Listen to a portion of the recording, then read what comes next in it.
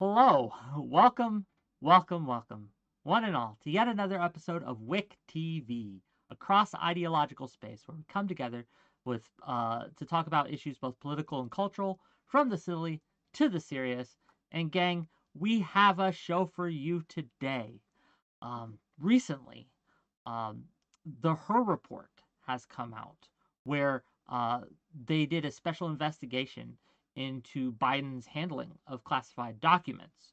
Um, the report has been divisive, to say the least, and a few incidents and issues have come out regarding this report that we're going to discuss today. We are also going to talk about something that the Her report talked about, which is Biden's age and mental acuity. Is he fit for office? Um, is this something we should actually be worried about? We're going to discuss all this and more. But two things first. First, I will have to tell everyone I do get paid by Progressive Victory. They're not sponsoring this content, but I am, again, on their payroll. So just to let you guys know. And the second thing, right, is I'm going to give the mic over to these lovely gentlemen to introduce themselves and give some opening thoughts. And we're going to start with no stranger to the show, 𝕾𝖍𝖎𝖙. Go ahead, please. Yeah, I'm 𝕾𝖍𝖎𝖙. You could find me at 𝕾𝖍𝖎𝖙 TV on Twitch, Twitter, and YouTube. I did read the Her report, all of the pages, yesterday, and I think it just confirms what we all knew, which is that Biden has tapioca pudding instead of a brain. Okay, short and sweet. We'll see how it goes. Next up, first time guest on my show. Uh, Great guy. I'm curious to see how he'll do. It's his first live debate, gang. Adam Mockler, go ahead. Yeah, what's up? So, real quick, I'm like a filmmaker, journalist. I make videos where I just talk to Trump supporters in good faith. I read Her report as well, and I don't have a legal degree or background, but for my takeaway, I think the report was crafted in a very misleading way that allowed the media to capitalize on these key phrases and these headlines about Biden's age without actually engaging with the fact that Biden committed no crimes at all, which the report says in a million different ways, 100 times. There was insufficient evidence. Biden didn't know the documents were classified. There was evidence of intent to return, lack of evidence of willful retention. We can go through the million times the document says this in all these ways, but it doesn't seem like the media reported it fairly, because I also have screen caps of headlines that just take the word willfully and make it seem like he willfully showed people documents. And then as far as Biden's age goes, I mean, there's a lot of ways we can approach this. I don't know how you can argue that Biden is unfit for office. He obviously does not have dementia. I don't know how you can argue that. We can even draw parallels between him and Trump. I hate to do the whataboutism thing, but that's who he's running against. So we have a lot to dig in on both topics. Yeah. And we will dig in indeed. Thanks for being here. I'm eager to see what you bring to the table. And we'll go to the next guest. Again, someone who's been on my show a few times. And his dogs are lovely. Tyler, please.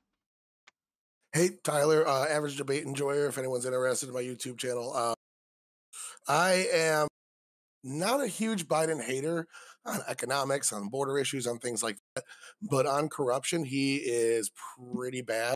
The Hunter Biden stuff and this are two things that I've looked a lot into in terms of Biden's corruption, and it's not good. I don't think anybody that's just a political observer that doesn't already side with the team likes it very much. And I think the polling data kind of bears that out. His age is almost as big of a factor as Trump's felonies in polling right now. Just as many people are concerned with Biden's age as Trump's felonies. So I think it's a pretty big deal. I think the general public has spoken that his age is definitely a concern, even the majority of his party. And I don't want to bash on the guy because I think he's had a really good 2023. But on this particular subject, man, I just think Biden's taking a big L, and he doesn't. If he were my grandpa, I'd take the car keys from him. Okay. Well, thank you for being here. We'll see how it goes. Last but not least, someone who is a first-time guest on my show. I'm eager to see how he'll do. Hutch, please. What's up? Thanks for having me on. I appreciate. I'm enjoying watching what you're doing in the space, and it feels like there was a bit of like a hole when it comes to political debate on social media, and you've been sort of plugging that in, so that's been nice to see. I got into internet stuff doing video game stuff in 2009, but I have been interested in politics for my entire adult life. I became an adult right when September 11th happened, and it just sparked a curiosity in me. And Yeah, I approach politics from a left wing perspective.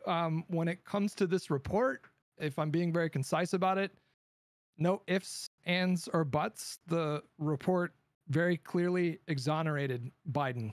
It provided a lot of fodder for the discussion around his mental acuity, and we can get into that. But he was not very ambiguous in his summary, and he even took the step of contrasting how Biden engaged with the special counsel investigation with how Trump did. And I don't know how we can get into a debate about like whether or not this report exonerates him, because it clearly does. So yeah.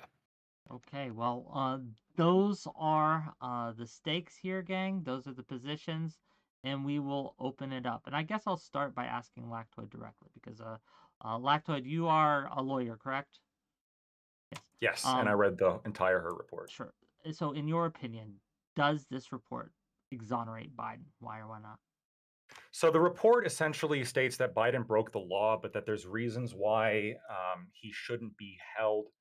He didn't have the mental capacity to be held responsible, is essentially what the entire report says. And you have to go through all of it to see, kind of see that develop. So when we're talking about willfulness, this is the critical element when it comes to whether he violated the Espionage Act, because the willfulness standard is different than an intentional standard, where willfulness, you not only have to intentionally break the law, but you have to know that you're breaking the law and intend to break the law, not just intend to do the action that is illegal.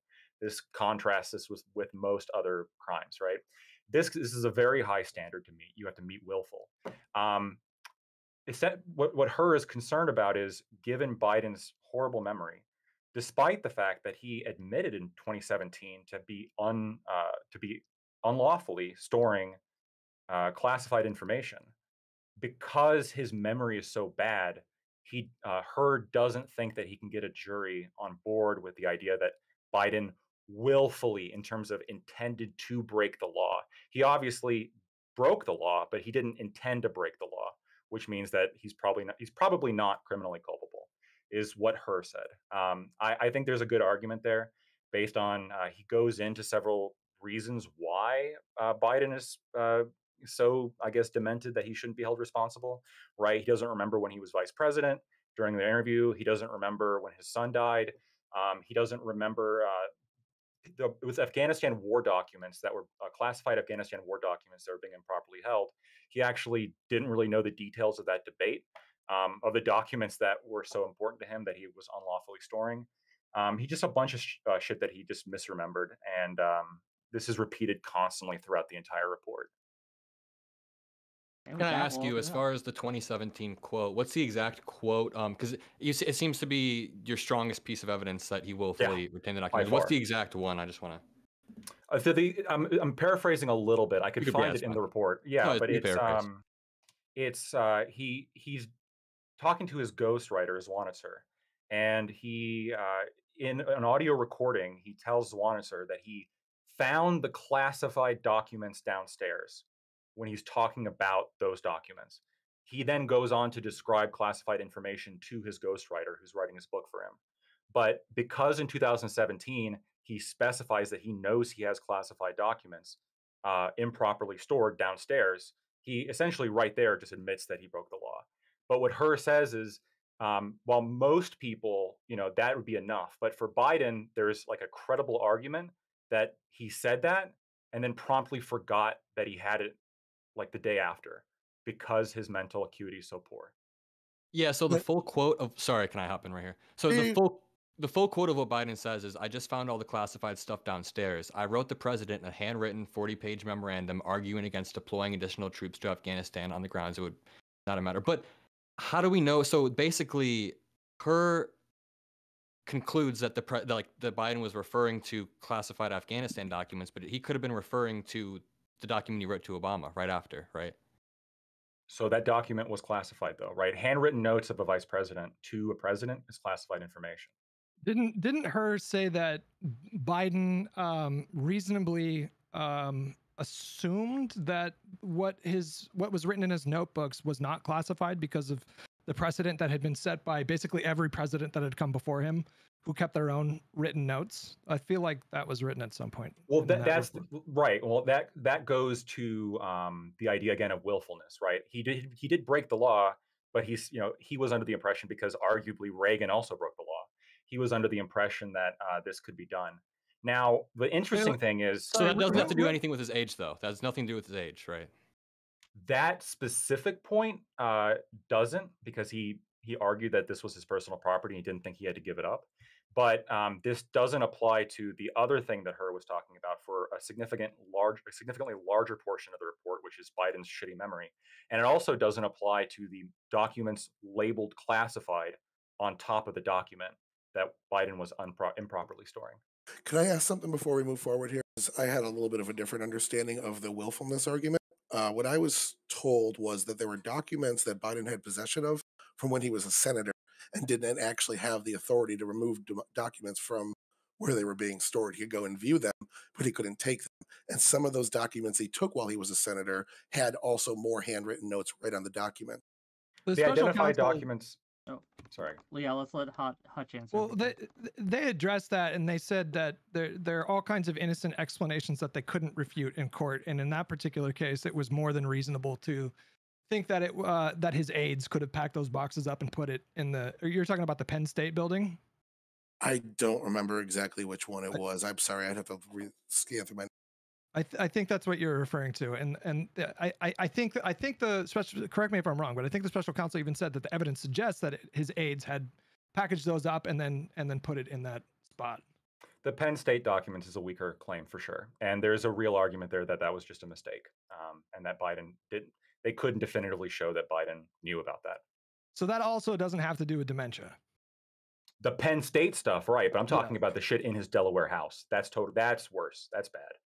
The way that you categorize, you said that the great bulk of the evidence shows that they're not going to prosecute Biden because they think he has dementia, but there's all kinds of for various claims that are in that report. There's all kinds of reasons why they chose not to prosecute that they laid out that have nothing to do with his poor memory. So there are other things said, but based on my reading of the report, again, read the whole thing, and it does like repeatedly talk about, I mean, I literally have it listed down in like page numbers of consistently talking about his poor memory. There's one part where it is labeled as a critical reason why Hr is not recommending bringing charges, because again, one of the essential elements here of these charges is whether or not he intended to break the law, not just if he intended to do the action that broke the law, whether or not he knew it was illegal and then did it anyway, right? That's the question. That Hr doesn't think he meet it.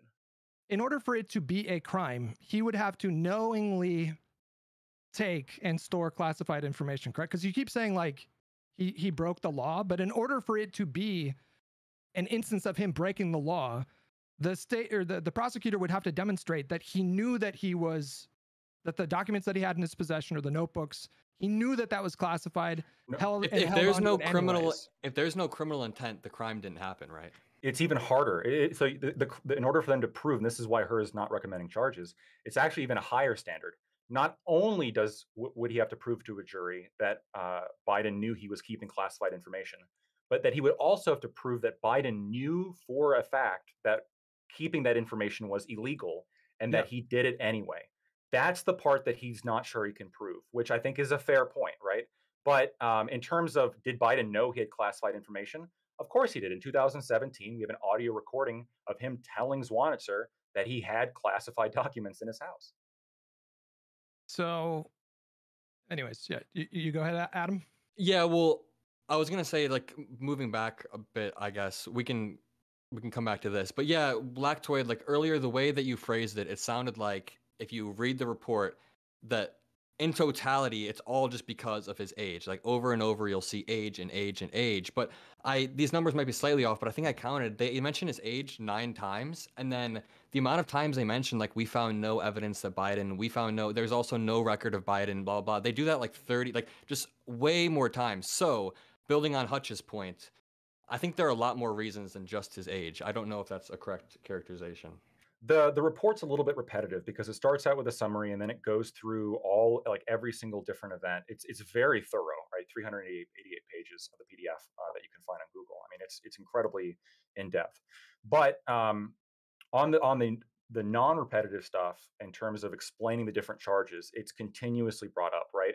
And his specifically his mental acuity. I mean, I have right here like listed down page numbers. I mean, they're using language such as lapses due to diminished faculties and faulty memory, diminishing faculty and advanced age. Again, they bring up that he doesn't remember when he served as vice president.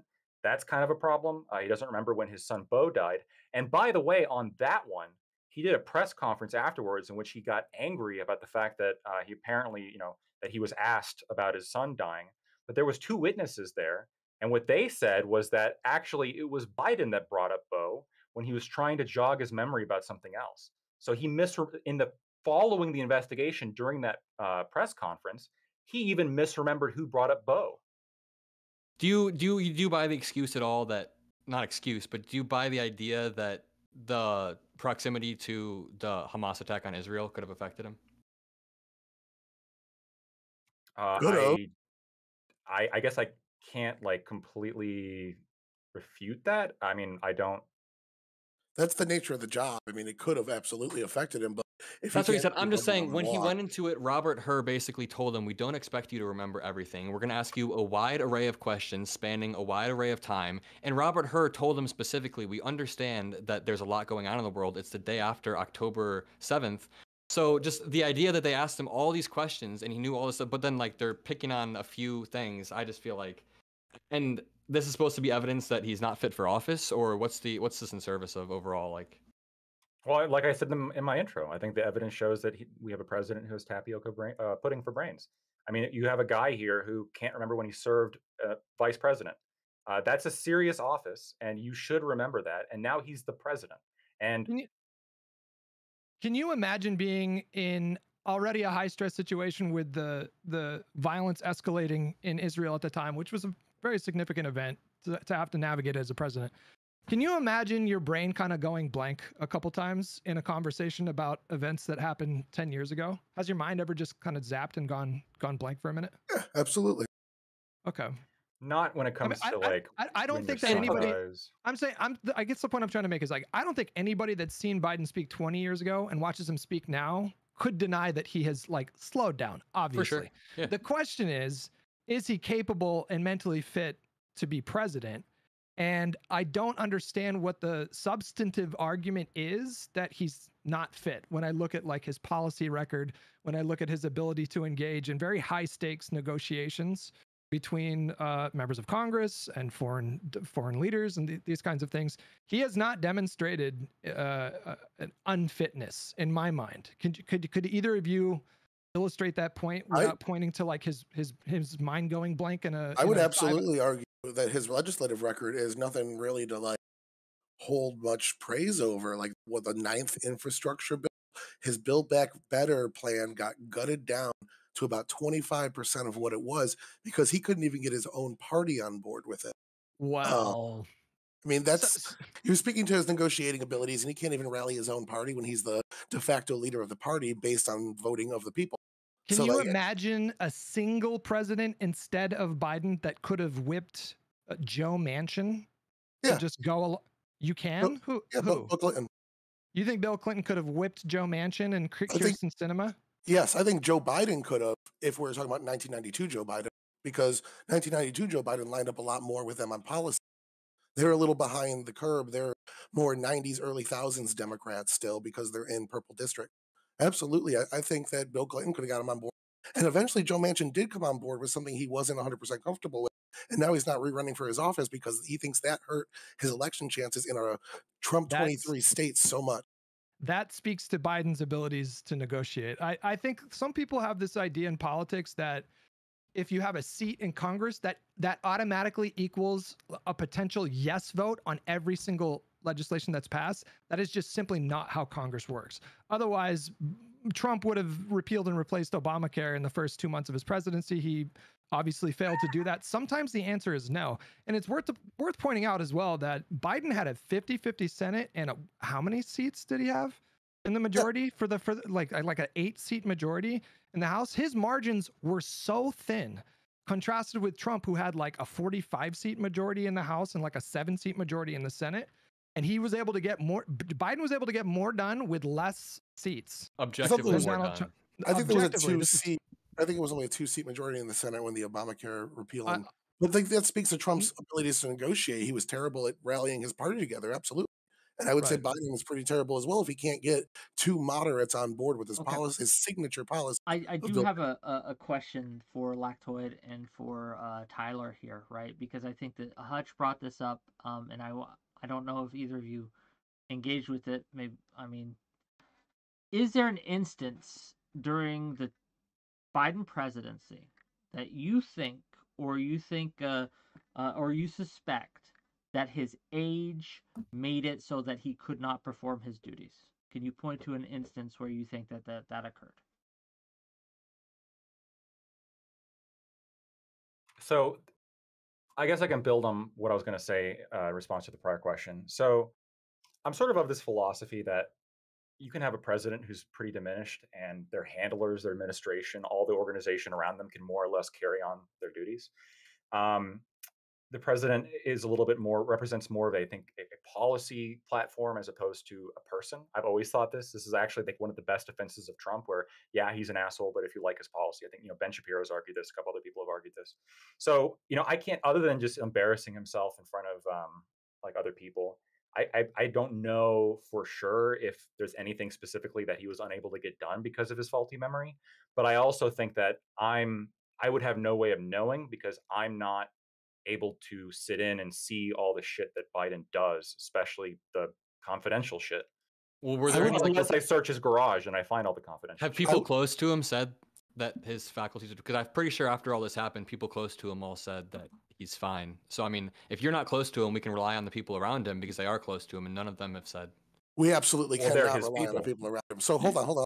Let me answer Wick's question, because it was to both of us. In the past, we had JFK. Nobody knew JFK was on all sorts of drugs. He had an opiate addiction until like 20 years after he died. We had FDR. When FDR's previous vice president, who got removed, I can't remember his name, was removed, and they brought in, who was it? Oh shit, I had this in my head. Well, they brought in FDR's second vice president. He said he had a conversation with him, and the guy was basically dead, but they pretended he wasn't, lied to the public so they could win one more election. Like John Fetterman's a more recent example. His entire staff and family lied about his condition for weeks, like for several weeks, like a week after the primary, and then we found out he had a stroke, and they were lying about his recovery process the whole time. We cannot trust the people around him, and history has bared that. Even Reagan had a stroke in office. We had multiple instances where presidents were unable to perform the job, and their administration stepped up and did it. So I would say no, Wick, there hasn't been an instant, because the administration is able to run without him. It's a well-oiled machine. What about Kevin McCarthy? Would you trust what he had to say? I mean, it's not like Biden only interacts with people that he's like really close with. He interacts with a bunch of people, and we haven't. Yeah, so I want to actually stick to that. What would you trust Kevin McCarthy? To a degree, I mean, I'm not really a Republican. I trust them as far as I can throw them all, but I also think they're all decent human beings. Because there was a Politico report that came out some time ago, and here's a quote from this report. On a particularly sensitive matter, McCarthy mocked Biden's age and mental acuity in public, while privately telling allies that he found the president sharp and substantive in their conversations, a contradiction that left a deep impression on the White House. So obviously the line of attack against Biden has been for the last 4 years since the campaign in 2019 to 2020, that he's this literal like demented guy who doesn't know where he is half the time. But you have the former Speaker of the House telling people in private, actually, this guy's kind of sharp. Well, hold on. So according to hearsay reports, McCarthy said this. We don't know how it was phrased. We don't know if he even said it. So, I mean, take that for what it is. If he's saying publicly he doesn't respect Biden, I mean, that's already in conflict. So I would need a little bit more than that.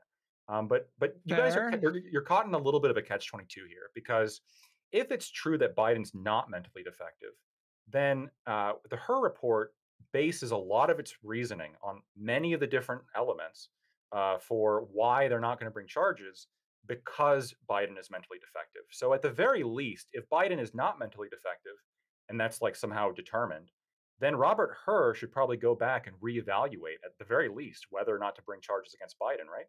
You keep saying that, but there were Yeah, I so don't know if many. that's true. Yeah, you go ahead, Adam. Like I was just going to Oh, talk no, no, about. go Like, for it. Go for it. I was just gonna say, yeah.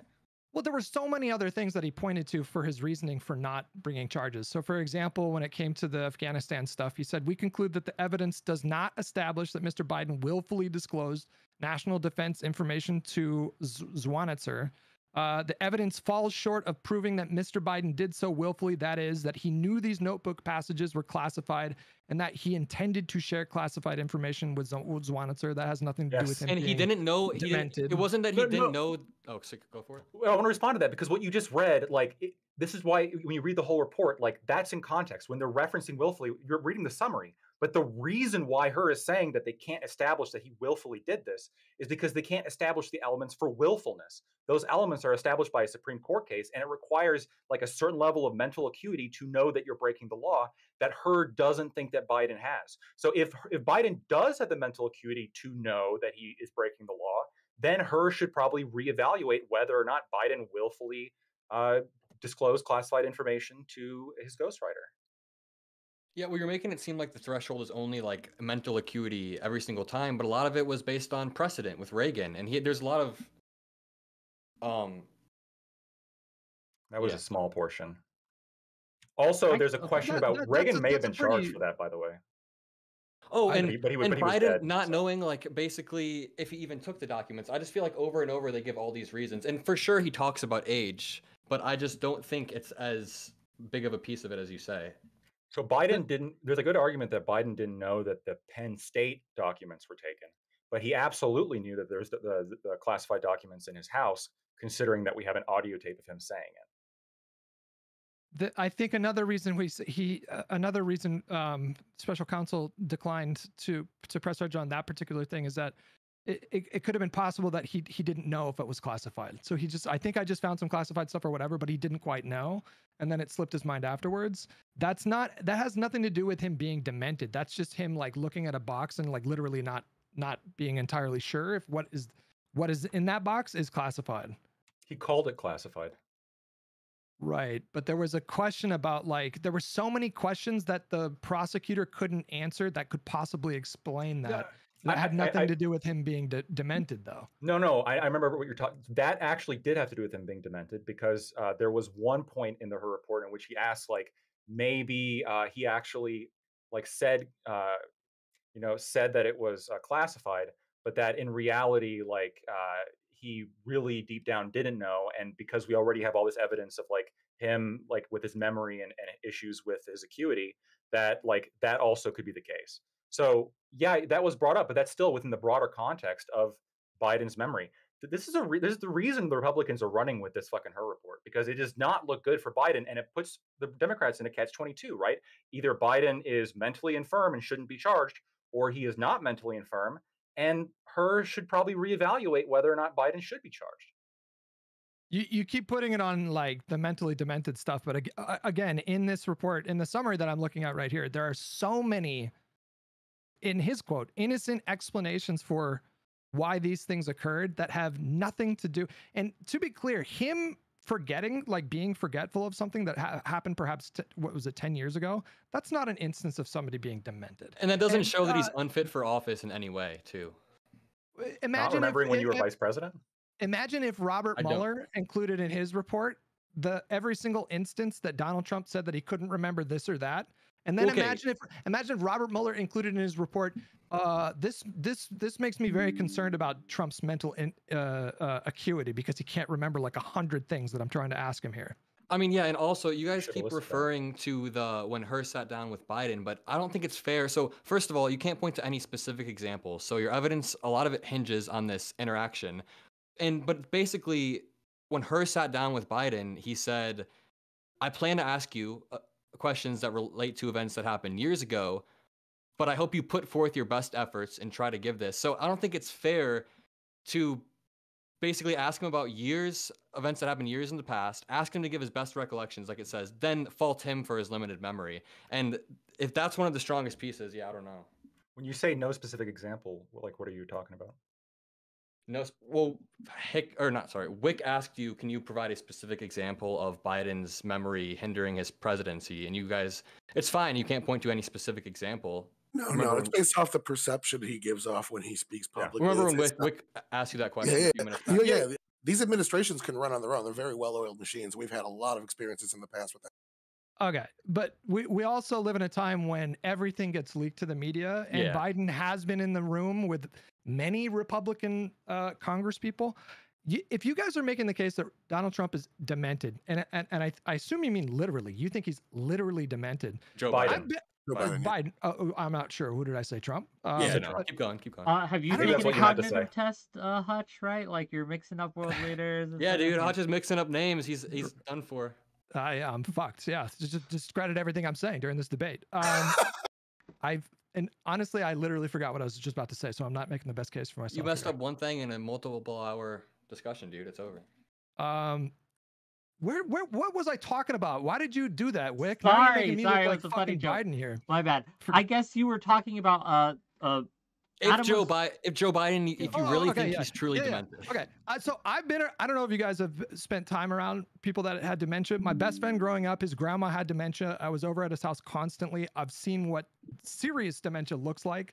We're talking about like she would sometimes take a walk, forget where she was, get lost for like 5 hours. They had to drive around and find her. She would just come up and say the most bizarre things that just had no relevant context whatsoever. Have you guys seen Biden do that in any kind of like interview that he's given or any kind of press conference? Yes. You've seen him act literally demented? Yes. Which one?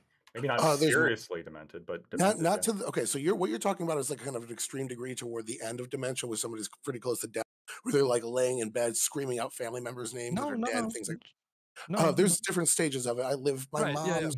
My mom lives with somebody that's currently experiencing dementia, and it's a slow process in the beginning, especially.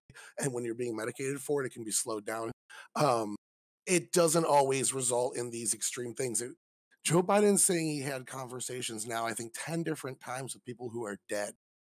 Like some of them have been dead for decades. Guys, do you seriously think that he thought he was having a conversation with a dead person, or do you think he mixed up the names? He probably mixed up the names, maybe, but I don't know. Well, you don't know that. You don't know that because there's something in the her report where with General 𝕾𝖍 𝖎𝖙, he talks about how he fought with 𝖎𝖙 and he disagreed with him over the Afghanistan argument he had with Obama, but the reality was actually the opposite. So he was just completely misremembering the series of events that happened there. Yeah, now it's hard to tell because Joe Biden has a long history of both plagiarism and lying. So it's very hard to tell when he's trying to actually tell the truth.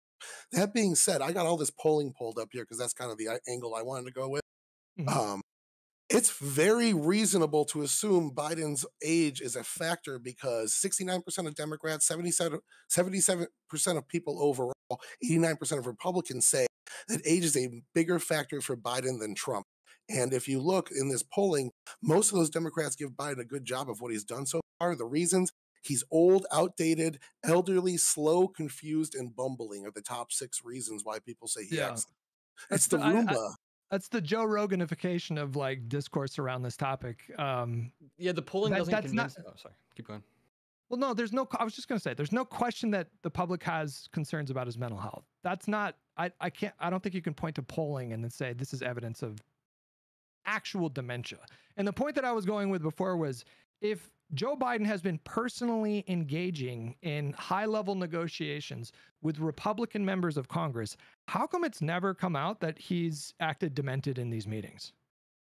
The Republicans argue that he does come across as demented. I've heard people say that he does. Who?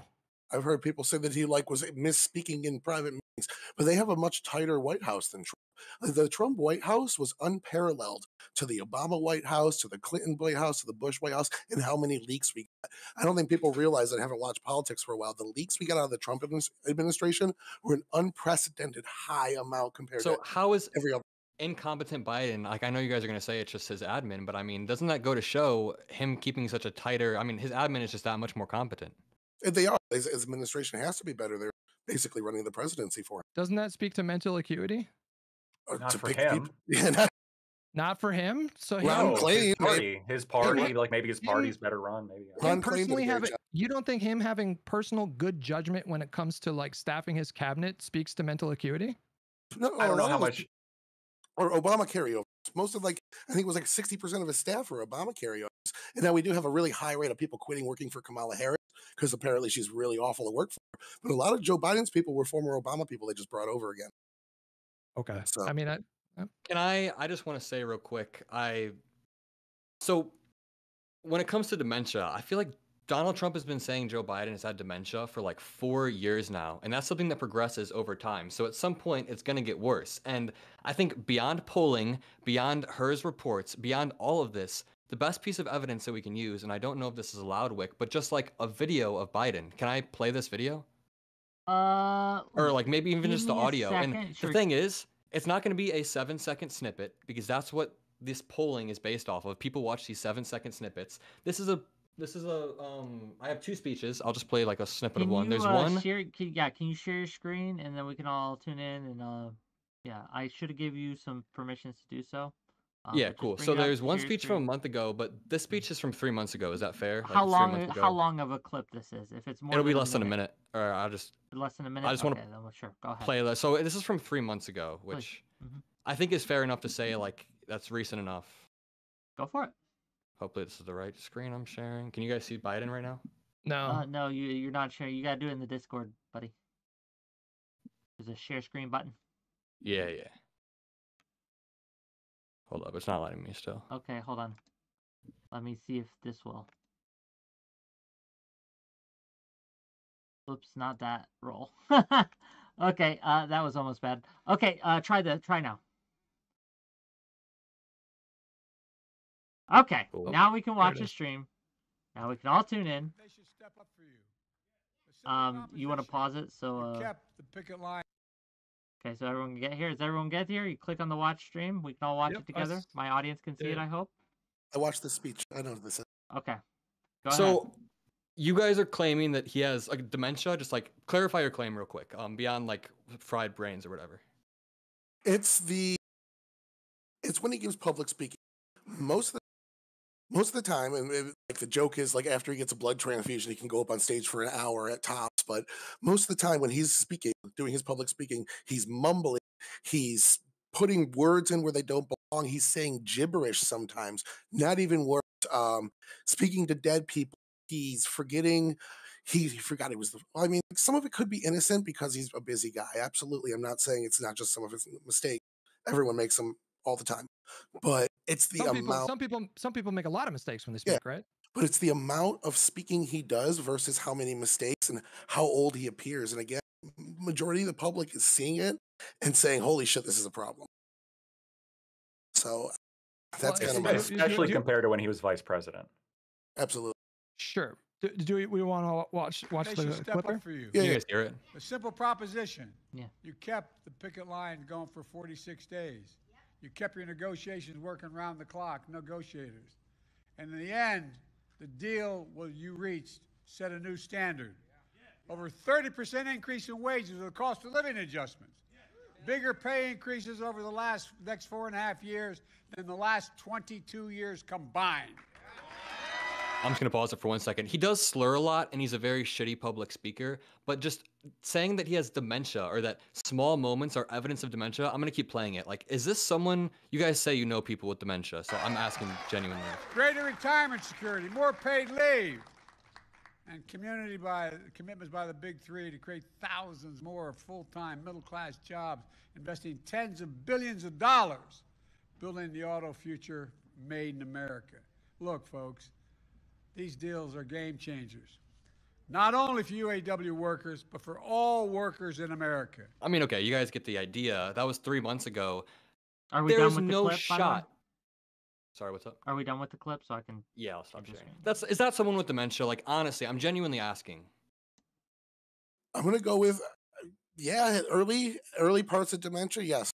I There is no shot. No somebody would be- way. I see There's somebody no that I shot. know has dementia almost every day, and, And they if are you put them- much more if- coherent than that. And if you put them in front of a teleprompter, you think they would be able to like do that kind of a speech on a daily like, basis as the president of the United States? And like you guys have been saying he has dementia for 4 years. So There's a imagine couple- 4 years from now. I haven't. Okay, let me respond. Sorry, not you guys. Sorry. I think he will. I'll say it.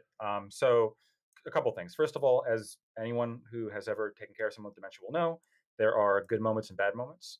This is typical, where yes, you can show a small clip of somebody going up on stage and speaking coherently. That doesn't necessarily mean that they're not having a mental decline.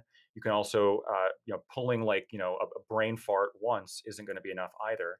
But it's looking for a consistent pattern of symptoms, right? A consistent display. And I think that everyone's recognizing that, at least from his public appearances. But more importantly, in the Her report, it's also recognized, right? And all of this is contrasted to when he was vice president. If you watch the original vice president debates, Biden is incredibly sharp, and he's not displaying he was any of the way shit better. that he's like way 2008? Yeah, of course. yeah, like, oh my God. I mean, he was killing it. None of this mumbling, none of this shit. He was Okay, but- absolutely very clear. But the Her report specifies that when they reviewed the recordings, the 𝕻𝖎 recordings, like I'm going to quote right here, quote, Mr. Biden's recorded conversations with 𝕻𝖎 from 2017 are often painfully slow, with Mr. Biden struggling to remember events and straining at times to read and relay his own notebook entries.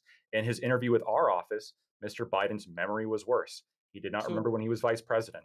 And he didn't remember on the second day of the interview, not even the same day, the second day of the interview, he couldn't recall when his term of vice president began. He didn't remember when his son died. So are you claiming that the dementia began in 2017? There's not like a hard, with dementia or any kind of like degenerative disease, there's not going to be like a hard start point. It's just going to be like you see a progression of symptoms over time. For And sure. you compare someone to where they are now. Like if you look back at Biden's vice president debate and you compare that to like how he operates now, I think it's clear that there's such a significant decline that I do think he probably has some mild to moderate dementia. I mean, okay, obviously if we compare him to 15 years ago, he's slowed down. That's not the argument. But I just don't buy this idea that his dementia started in 2017. Not you guys, but like Donald Trump started calling him Dementia Joe in 2019. You can find clips of him in 2018 putting his foot in his mouth, messing up. And it's like throughout all these years, the dementia just progressing so slowly that he's still able to give these. And you guys said, oh, you can pull short like portions of speeches and good moments and bad moments. This is a 20-minute speech, and he gave another one like a few days later. I mean, he regularly does these speeches during his packed schedules, and bad moments aren't just a slip of the tongue with dementia people. Correct me if I'm wrong, but I think with dementia people, bad moments tend to be a little bit more, I don't know, prolonged. Or, I mean, like, what does a bad moment look like to you? Because have we seen any events canceled? Because that would be strong. If they had to cancel like 4 events in the last month because he was having a bad day, then I would be suspicious. Have any events been canceled? You can't predict a bad day. Biden doesn't have many events. He does. He's been all over the country in the last month. Just, even when it's the not press- public, he's hold like, on. the If I press may. and TikTok, they don't give a fuck about like people, and they did this during the 2020 campaign as well. They accused him of being in the basement for like the last week of the campaign when he was in swing states, like multiple swing states a day, every single day. It's just these events don't get a lot of media coverage. They just don't. They're not the things that go If I viral may. on TikTok. 2 things, 2 questions, right? The first question to Hutch and to Adam are, because I genuinely don't know, and I don't know if my audience knows. Do you know how many events Biden has held in the last 2 weeks? Well, I can't say off the top of my head, but we could find it out. Do you know? Do you know the answer to this? No. Me? No, that's why I'm asking genuinely. I'm just curious, because if you're saying that he is, the claims being made are that Tyler says he doesn't have very many events, whereas you all are saying he has a lot. I'm pretty sure we can actually figure out how many he has. But go ahead. Yeah, we can. Hold up. I got a factcheck.org pulled up right now. Right now, I'm looking at press conferences since presidents could give public press conferences on the news. Biden is the second lowest president for giving press conferences year to year. We gotta talk about more than just press conferences. Yeah. Talk about, so Biden spoke in Culver City, California yesterday. 3 hours ago. And then 5 days ago he spoke again. That was actually the clip I was going to show you. The other clip, well, I don't need to now. But yeah, I mean, even the clip from 5 days ago when he's talking about Navalny, I mean, yeah, he's low energy, but that does not equal dementia. And I just don't buy this idea. I mean, 𝕾𝖎𝖙 said like they have good days and bad days, or good moments and bad moments. I just feel like the bad moments would be way more amplified with dementia. It's not just like a slip of the tongue. Sorry to go back to that. I see them all over. Like there's of course you can Google this shit. I mean, you can find speeches where he's fumbling shit. He's referring to people by the wrong names. He's misremembering events. But then her report saying he's misremembering events. And by the way, something that he is skipping out on is his cognitive test. Why aren't they going to go forward with his cognitive test? That was my second question, actually. Yeah. So presidents go through a cognitive test. Yeah, just to fact check, right? It has been reported, right, that in his physical that he's going to, they are going to omit the cognitive test portion. What is your response to that? Do you think he should take the cognitive test? And this is to Adam and to Hutch. Go ahead. What is it? What are these reports? Well, I think if the norm is that he's supposed to take the cognitive test, he probably should. But I don't think this is some silver bullet that he has dementia or that he's unfit for office. Have him take the cognitive test.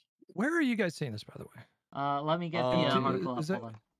I didn't really like read into this much, but yeah, I do think he should take it, but I don't think that is a. I mean, I'm posting it again. in the chat. I just don't think the same physician also declined to give Mr. Biden a mental acuity test during last year's exam. Are you saying that like Donald Trump in 2018 took a cognitive test? I'm pretty sure he did. Yeah. Yeah, that's like a standard. There was a thing where he was talking about it at a rally about how some of the questions were hard. They'll tell you remember these 3 numbers, and they'll go into a conversation about something else. And it was the whole the man woman TV, but that was the last year, and he was just like, "Fine, I'll take a cognitive test." I'm asking you if a cognitive test is like a regular part of like the presidential's physicals. Yeah, I don't know if they do it yearly. I don't know. Let me see. What I'm reading is that the doctor is declining the cognitive test because they don't think it's necessary. So if the doctor doesn't think it's necessary. You're right. His doctor doesn't think it's necessary. Well, I mean, do you think the doctor's just like skirting norms?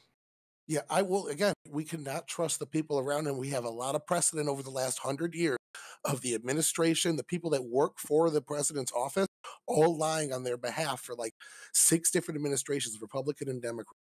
If I guarantee you, if we had the internet back during JFK time, the same conversation would be going on if we knew what he was up to.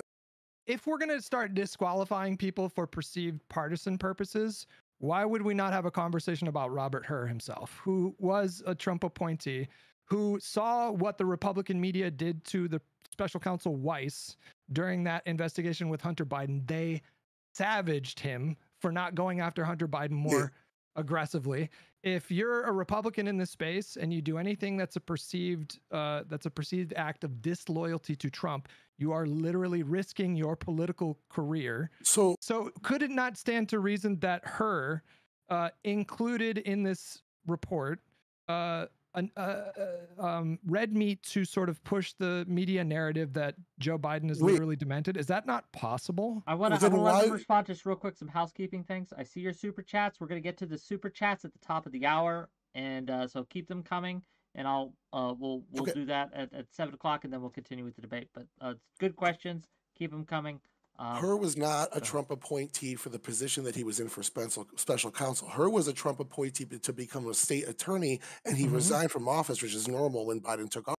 Hur was appointed by Merrick Garland to oversee this investigation, so he was a Merrick Garland appointee, not a Trump appointee. Now, if he was this corrupt and this partisan, why didn't it come out when the appointment happened, like someone like Jack Smith? Where as soon as Jack Smith was appointed, we found out that he was the key player in Obama's IRS scandal where they were targeting Republican groups through the IRS. We found that out like a week. Yeah, they weren't just targeting conservative groups. They went after progressive groups as well. Yeah, you're right. But they were mainly targeting conservative groups, groups that went against the Democratic Party establishment as a whole. So they were doing political favors for their own party. Jack Smith was the head. Jack never Smith heard also, a single thing about her. He prosecuted a former Democratic. What's the guy's name? John Edwards. Didn't he try to prosecute John Edwards as well? I'm just saying, like, we never heard any of that about her when he took office. The corruption allegations about her only came out after the report did. So if people are like kind of grasping there's no at corruption straws- allegations against It's not that her. he's corrupt. I'm Well, not he's necessarily part of alleging. I'm not necessarily alleging that he's like All this right, thoroughly sorry. corrupt guy. No, my I'm- bad what- word. No, you're Pardon good. me. What I'm saying is, you've seen what like the Republican media did to Weiss, right? The special counsel that was going after Hunter Biden. They thought that he didn't go after him aggressively enough, and they savaged him in the media. Surely her must have seen that. So I'm not necessarily saying that like I know 100% that this happened, but if we're going to start trying to disqualify people, like you say you want to disqualify the doctor because he doesn't think a cognitive test is necessary. We don't know anything about this doctor. I don't know why we just would automatically like disqualify him for saying that. Is it not possible that her must have been somewhat like cognizant of the risk of the coming out with this report that exonerated Biden? Well, a lot of Republicans are pissed off at him for this. A lot of Republicans wanted Biden charged, and they said it doesn't matter what you think is mental acuity or what you think a jury would say if they looked at him. We want him charged. So yeah, a lot of Republicans are pissed and think they went too late on him. I personally think how much more pissed would they be if he didn't make these comments about his memory? Yeah, I think what her did is actually hurt Biden more in the long run politically, with more of a political and less of a legal argument. But that being said, like Republicans are pissed. I'm listening to Comer right now. He's pissed about that. Mm-hmm. So they wanted Biden charged. So there's also a break in the partisanship, right? Merrick Garland was the one who appointed her to do this, Right. and Merrick Garland's a Biden appointee. And then Merrick Garland is also Weiss, on this quest to be so incredibly nonpartisan that he ended up just saying, he said before the report, we're going to publish as much of this as possible. And I almost think her took advantage of that a little bit and said, like, how much can I put in here? If Garland is so nonpartisan, he'll just, yeah. He also told her, we will make the report available in full. So uncensored. Her knew that everything that he said was going to be in the public sphere. Garland could have rejected the report. He could have told him to rewrite certain parts of it before he accepted it and released it, though. And he didn't take advantage of either of those. How do you think it would look if that report? Garland rejected the report after all this time of being so nonpartisan and basically rejecting a report that says all these things about Biden's age? I mean, if it ever comes out of, I don't know. I just don't think that would have leaked day one. Yeah, for real. Like it didn't belong in there. It doesn't belong. Merrick Garland and the deep state censored Biden's age document, blah, blah, blah. Like that would have been the story, basically. He has the responsibility to do it regardless of how it looks in the media for the 1 week that it gets covered before everyone forgets about it. If he had a responsibility to make sure that stuff wasn't in the report, he should have stepped up and done it. I have a question. Legally, he's bound to do it. I have a question for 𝕾𝖏 and for Tyler here, right? Since we're all talking about cognitive abilities and the cognitive test, as I understand it, you doubt his doctor's opinion that he doesn't need the cognitive test. But let's say he takes it with his doctor. If you don't believe his doctor when he says, "Oh, I don't think Biden needs to take this cognitive test," what would you believe it if his doctor said he took it and passed? Because I don't believe these things are public record, like the actual test itself. No, right? they aren't. We don't get to see them. I don't know. Again, because like, the reason I don't believe the doctor, somebody Biden hired, is because of the same reason I wouldn't. So again, why, even if he took the cognitive test, my question is like, what? I would trust it more. I would trust it more because like it's not necessary. First of all, it feels like a cop out, and it's entirely discretionary. But if there's some kind of metric for passing this test, then like if Biden truly takes it and doesn't pass, then the doctor would have to be just like explicitly lying without any kind of plausible deniability about Biden's test score, which I think is harder to do than it is to just say like, well, based on my review, I think he's fine. No issue. But I think he's fine is contradicted by the Her report. I just don't think. I think you don't even need to make the compelling case. The case has already been made compellingly that Joe Biden has obviously slowed down, even just from 8 years ago. There's interviews with him talking about Hillary Clinton. He barely mumbled at all. So I don't think anybody with the like basic observational faculties would deny that he has lost a step in his years. Thank you for that. The question is, there's no way anybody could deny that. The question is the man like literally demented? The question is the man unfit mentally to do the job? When I look at his performance, I don't see that. You guys are alleging a sort of like Weekend at Bernie's situation. I don't know how I can disprove a negative, It's a great comparison.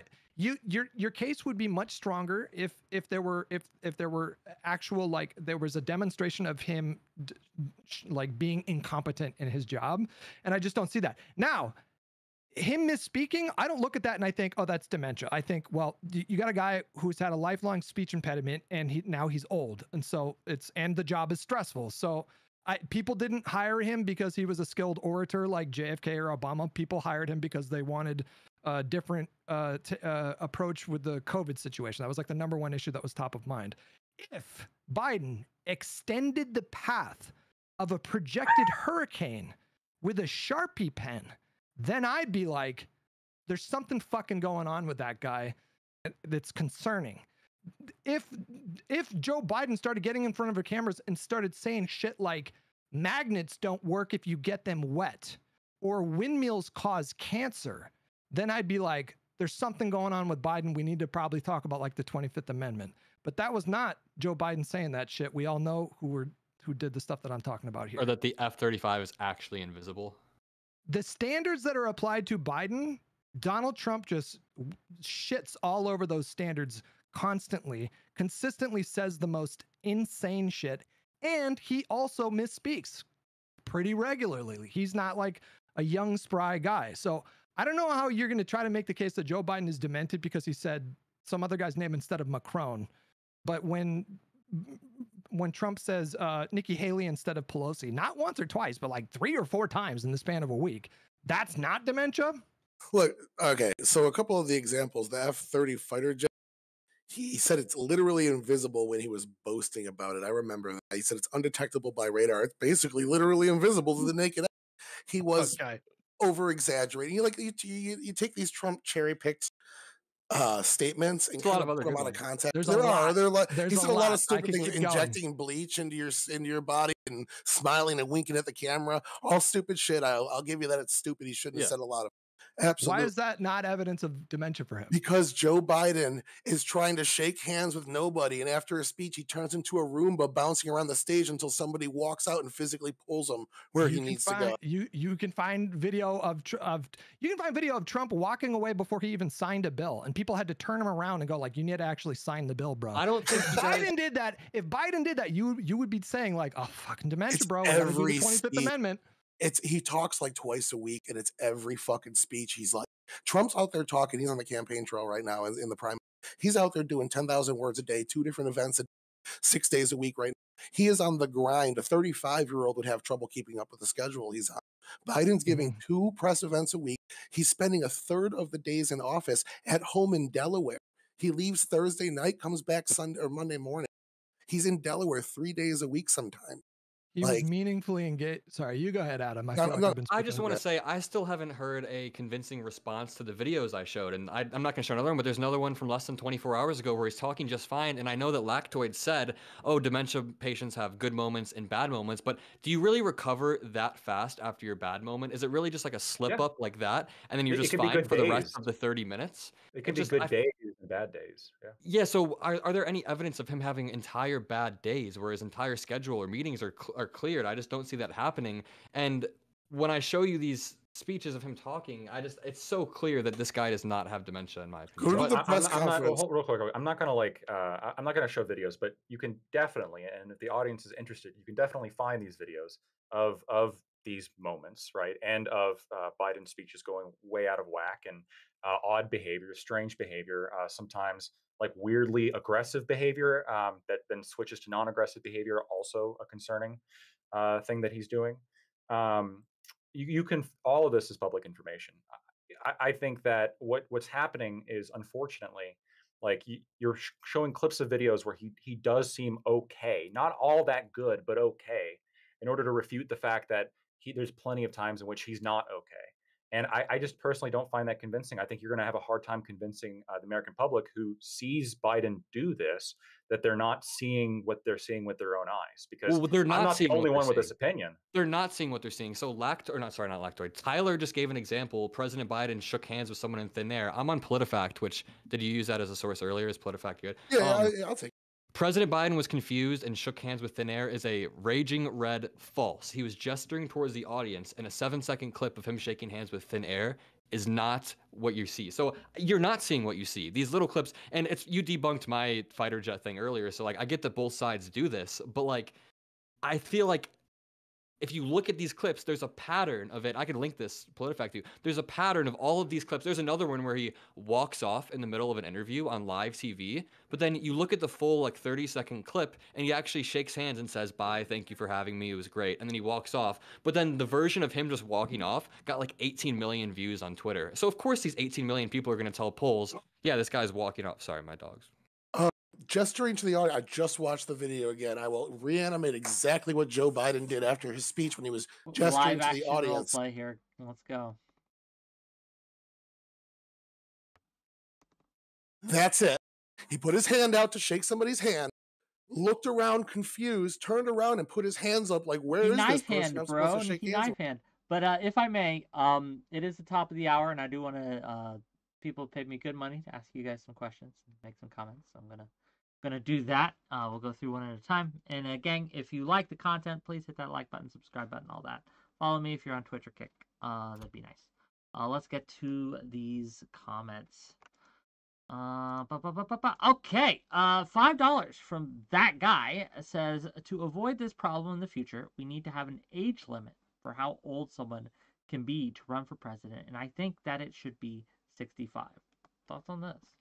Pro-democracy. That's up to the voter. Meritocracy too. I mean, if you're the best person for the job, doesn't matter the age. 100%. I wouldn't have it be on age. I would have it be like you have a complex cognitive exam, and then if you pass it, then you're eligible to run for president. Okay. As long as your doctors are vetted as not being liars, basically. A nonpartisan body of doctors, yeah. Body of doctors. That could be agreeable, but I like the idea that we should not allow like a 75-year-old who has potentially 40 years of legislating experience, that you're just leaving all that experience on the table at that point. That makes no sense to me. Yeah, I would not support age limits. Yeah, in the same way that what do you guys think about the argument for term limits being the same? Like you're just basically taking these people with experience and kicking them out right when they start to develop that experience. Yeah. Like Joe Biden, it's not gonna mean much to you two, but Hutch, like Joe Biden wouldn't be where he is today if there were term limits. 90s Joe Biden is one of my favorite politicians, just so you know. I liked him in the 90s. He was fired up. Yeah, hell yeah. So I only like term limits because like on an individual basis, it's hard to argue for them because you have people that you don't want to assume are bad or acting in bad faith. But I think on aggregate, if you allow the same politicians to be in office forever, you kind of run into like there's a reason why this is a common trend among all authoritarian countries, right? Putin doesn't get out of office for a reason. It's not because the country's a glorified democracy. It's because it's the exact opposite. Yeah, for sure. Tyler, can I ask you, who are you going to vote for? Like, what are you planning to do right now? Because you see him on the fence. Before we get too far into that, I do have some more money questions, right? So I want to make sure we get. Sorry, I gotta make my money, gang. I gotta get some dollar bills, y'all. Do your thing. $5. But keep that question. It's a good one. We'll get to that. $5. Artemis Fowl.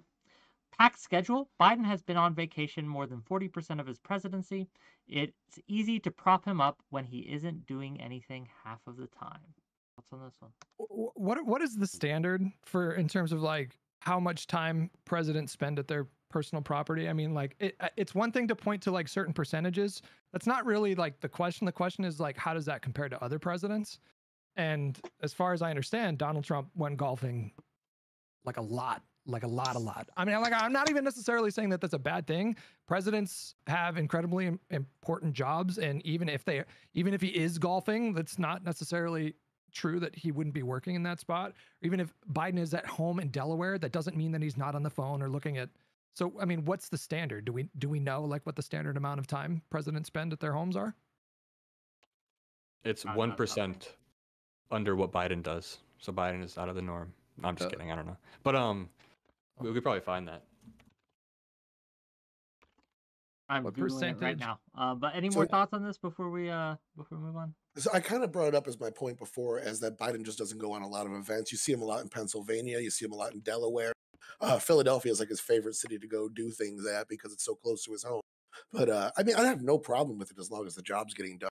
Same thing with Trump went golfing 307 days of his presidency. Now, golfing is a little bit different than going and spending 3 nights at your home. You're gone for a few hours, then you're Okay. sleeping at the White House. And stuff. I But do yeah, have a Wikipedia. This is a number of days on vacation, and this is the average days per year. Joe Biden is at the top of these things with 147. Donald Trump. Joe was Biden's at 92. 147. Bush is at 127. Yeah, But George W. Bush. Trump is was- still at 92. Yep. So, it is a fair That's question. less. So, yeah. Definitely, but is it evidence of dementia? Like, I don't know. No, especially- that's not evidence of dementia. But I mean, I don't think you can extrapolate dementia from just if you take vacations. But I do think But- that at the very least, it shows that Trump works more. I want to say There's dementia. there's a difference bar to prove Sorry, go for ahead. us. Dementia is just a hard bar for two non-medical people. Well, if- I would say that more the standard is his mental acuity gone far enough for him not to be the president anymore. if And Trump worked that much more but passed that much less legislation, is he really that much more? Trump effective? passed a lot of legislation. I remember articles of people saying Trump's first 100 days were packed full of legislation. It might have been packed with policy, but for the first 100 days, the first thing they tried to do was repeal and replace Obamacare. That was drawn out over the course of a month gotta or get water. a month or two. That failed. And then they did the tax cuts, which the Republicans had been clamoring to do for literal decades and had nothing to do with Trump. And then that's it. In terms of signature, in terms of signature policy, the platform that Donald Trump ran on, the tax cuts was the only thing that they got He done. really didn't run on tax cuts, actually. That wasn't one of his big talking points. That's like a Republican status quo talking point. I'm pretty sure he ran on lowering taxes. I would bet good money that he did. He probably said it, but I wouldn't say that. If I had to, someone asked me, hey, what is Trump's signature policies? It was build the wall was number one. He And definitely crime. failed. Crime Yeah, is a big one too. Yeah, and crime he okay. had an all right impact on, but crime's handled a lot on the state level, a lot on the local level. It's really hard for the president to. He wanted to do an infrastructure package that turned into like a running joke because there was like infrastructure week every week or whatever. But like literally the tax cuts were his only like key legislation that he signed. There was like the First Step Act or whatever, some other stuff as well. There's like lots of bills that presidents sign that none of us ever hear about because it's like boring budgetary stuff. But with Biden, you had Chips and Science Act, you had the PACT Act, you had ARP, the IRA, you had the infrastructure bill, you had the gun reform bill, and this was all done with thinner margins in Congress. So again, that really, to me, cuts against the idea that a demented guy in the White House was able to successfully, and you can say whatever you will about like what the legislation looked like in the end compared to what he was trying to run on because of Manchin and Sinema. But the reality is in a 50-50 Senate, you need every vote. And in a 50-50 Senate, you can have one or two senators that can wield a tremendous amount of power. And when we're talking about Manchin, we're talking about a guy who's serving in West Virginia that swung for Trump by, I think, 32 points. It is not a simple thing to just whip a conservative Democrat to just sign off on whatever legislation you want. That's really tricky. And so Build Back Better was like declared dead in the water. And he brought that back to life. Him and his administration were able to successfully negotiate, in my mind, to an impressive level, an extremely impressive level. Again, like if you look at these policies and you start to kind of lay them up against history, it's like he amended something that was already in place. He did our 8th infrastructure bill. He amended something else that was in place. He subsidized the chip industry. It's like all things that, like, if you look at the policies, it's infrastructure bill was the largest investment in infrastructure in modern history. I don't think people are going to remember these things in 10 years. They're not like this giant. It's not like the New Deal or anything like that. It's just these are a lot of these policies are just reforming things that were already on the book. You might be right that it might take some time for people to like notice the impact of this legislation. But the IRA, for example, the the Inflation Reduction Act, was the most significant climate bill in history. Like we've never had a more significant bill on environment stuff. Exactly. And then the next year, billions. And then the next year, Joe Biden gave all his climate people the finger and started drill baby drilling. And now we output more oil and gas than under the Donald Trump presidency. We become Europe's #1 supplier of oil and gas. Well, you can't just snap your fingers and then like switch to like renewable energy. There's going to be an interim period. So, I mean, I don't think anybody expected him to just like not drill oil. I mean, But yeah, it's that's kind of my. It goes into a longer argument I have Yeah. about Biden's first We year do energy we got legislation some more versus. super chats. So one more, right, for $10. Thank you for the $10 from Running Joke to say this. Considering how the Democratic Party signed off on Dianne Feinstein's competency till the day she died, I totally believe them regarding Biden's competency. Biden's handlers should know better. Comments on this one? Dianne Feinstein was young and spry. It's the same thing. Like these Xander. these staffers lose their job if they admit the person they're working for is demented. They lose their job. They have to go job hunting. They have to start over. Of course, it's in their interest to lie on behalf of the person that they're working for. Okay, but can we They're play a also video? curated. Can we play a video of Dianne Feinstein versus Joe Biden? Like she was It literally was just way worse. Dude, it's like not, you can't make this comparison in good faith. In the same way that, like, when I don't know. I mean, Mitch McConnell's given 200 speeches or whatever in the last 6 months, and only 2 of them he frozen. I still think he should step down because of those 2 freezing. Well, I mean, I to Adam's point, I don't think the Feinstein situation was comparable to Biden. She was way worse, and that to me is like pretty indefensible. But at the end of the day, how do you force someone to resign? Like, can you invoke the 25th Amendment on a senator? No, but it could be on the presidency. That's the only thing. Oh, it's pressure. It's party pressure. The party apparatus carries the power of the purse, so they could threaten to primary you out of office. You're not going to win the general because your age problem. We can primary you out of office and things like that. But you can't. It's more inter-party pressure and political pressure. You can't actually. There's no mechanism to directly remove them. Okay, so And it's a little tricky there. Dianne Feinstein's staff suggested that her age was a problem multiple times, whereas Biden doesn't seem like. And again, the Biden has been in the room directly negotiating with several Republican members of Congress. None of them have come out and said like, bro, he didn't even know where he was. Like none of them spoke to him being like demented. And as I mentioned before, there was a private report from Politico a report from Politico that allegedly, according to sources, privately McCarthy was talking about how Biden was sharp. While at the same time playing into the public narrative that Biden he's demented, which is like a very clear political vulnerability to Biden. This has very clearly been an effective line of attack for Republicans. It was effective in the 2020 election. And I think now that all this attention has been on Biden, he's the president, and so he's going to get a lot more attention. That line of attack has just been more and more effective. There's no question that Americans are concerned about his mental acuity. I can only speak to my perspective of things. I don't care that the guy misspeaks. I look at his legislative record. I look at his policies. I look at his judicial appointments, and I'm happy with what I see. And I would be more than happy to support him in a second term. There's 2 things we're going to do. We have one more super chat I'm going to read, and then I think that Adam had a great question for Tyler, and we're going to get to that. So there's one more super chat, and then we'll go. $5 from Artemis Fowl. Thank you for $5. I am going to keep pointing this out. The Biden backers here are coping out of desperation because their party has no other option. They know it. And I would addend my own question to this, to Adam and to Hutch. Do you think that, given Biden's age, that the DNC should have allowed primary debates and other primary, an actual primary of Biden? Why or why not? No, just... You don't want to split the base. You want to consolidate everyone. I mean, you don't want other politicians attacking Biden right before he's about to go into an election. And you can say that we're coping, but we'll see who's coping in November. I don't know. I mean, so like, there's a reason why historical precedent is what it is, and neither party, when it comes to incumbents, ever entertain primary challengers. The most most of the time, I hear people complaining about the DNC blocking primary debates. It's from like disaffected leftists who never got over Super Tuesday in 2020. Yeah, wait a minute. Like, literally still pissed off about that. Adam spoke to it a moment ago, and I'll say this real quick, but the reason why incumbents don't do that is because incumbents have an advantage. They do. This is just a thing, and the reason why they have an advantage, they don't have to spend any money generally fighting a tough contested primary. If you go to like 1968, how did that work out for Democrats when there was this like heavily contested primary? Kennedy didn't want to like go along with and it ended up in disaster, and Nixon like mopped the floor with everybody. Incumbents do not entertain primary challengers. They don't. Trump didn't. Obama didn't. Bush didn't. Yeah.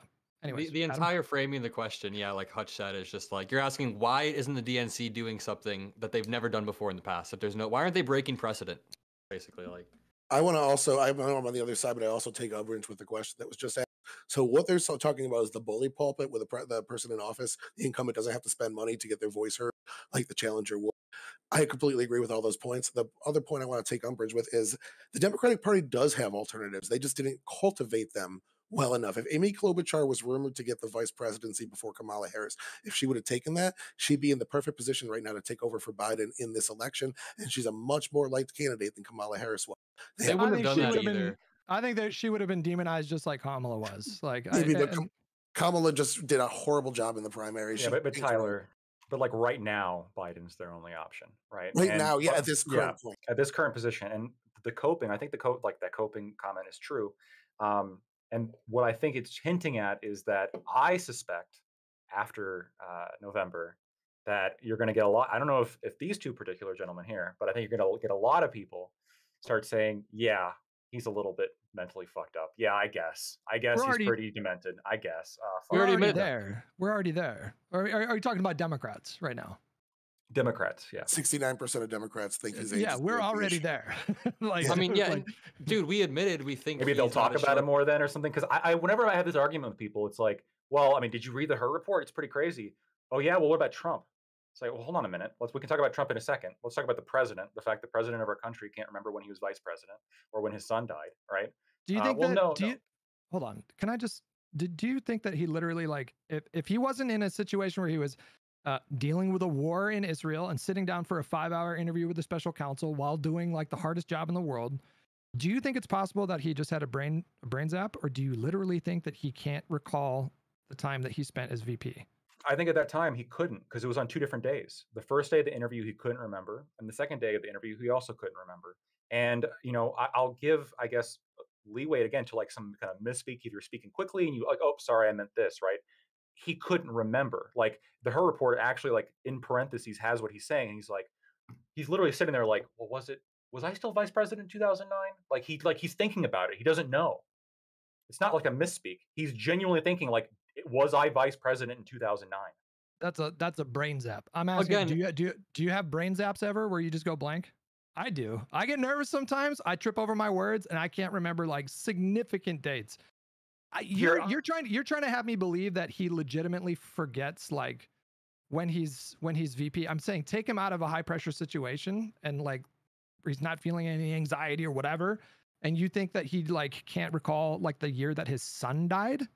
Here, I'll say he couldn't recall when his son died. He brought up Beau when he's trying to recall something else, and he got the year completely wrong. He was wrong within several years. If I did this behavior that was reported in the Her report, no, I should not be president. I mean, it also says, though, the president proceeded to provide often detailed recollections across a wide range of questions, from staff management to paper flow in the West Wing. And Her even said, thank you for making the time to be here with us. There's a lot of other things going in the world that demand your attention. Just do your best you can, basically. And what page was this? Because Her specifically writes, in his interview with our office, Mr. Biden's memory was worse. I'm reading at the very bottom, there's a basically rebuttal to Her.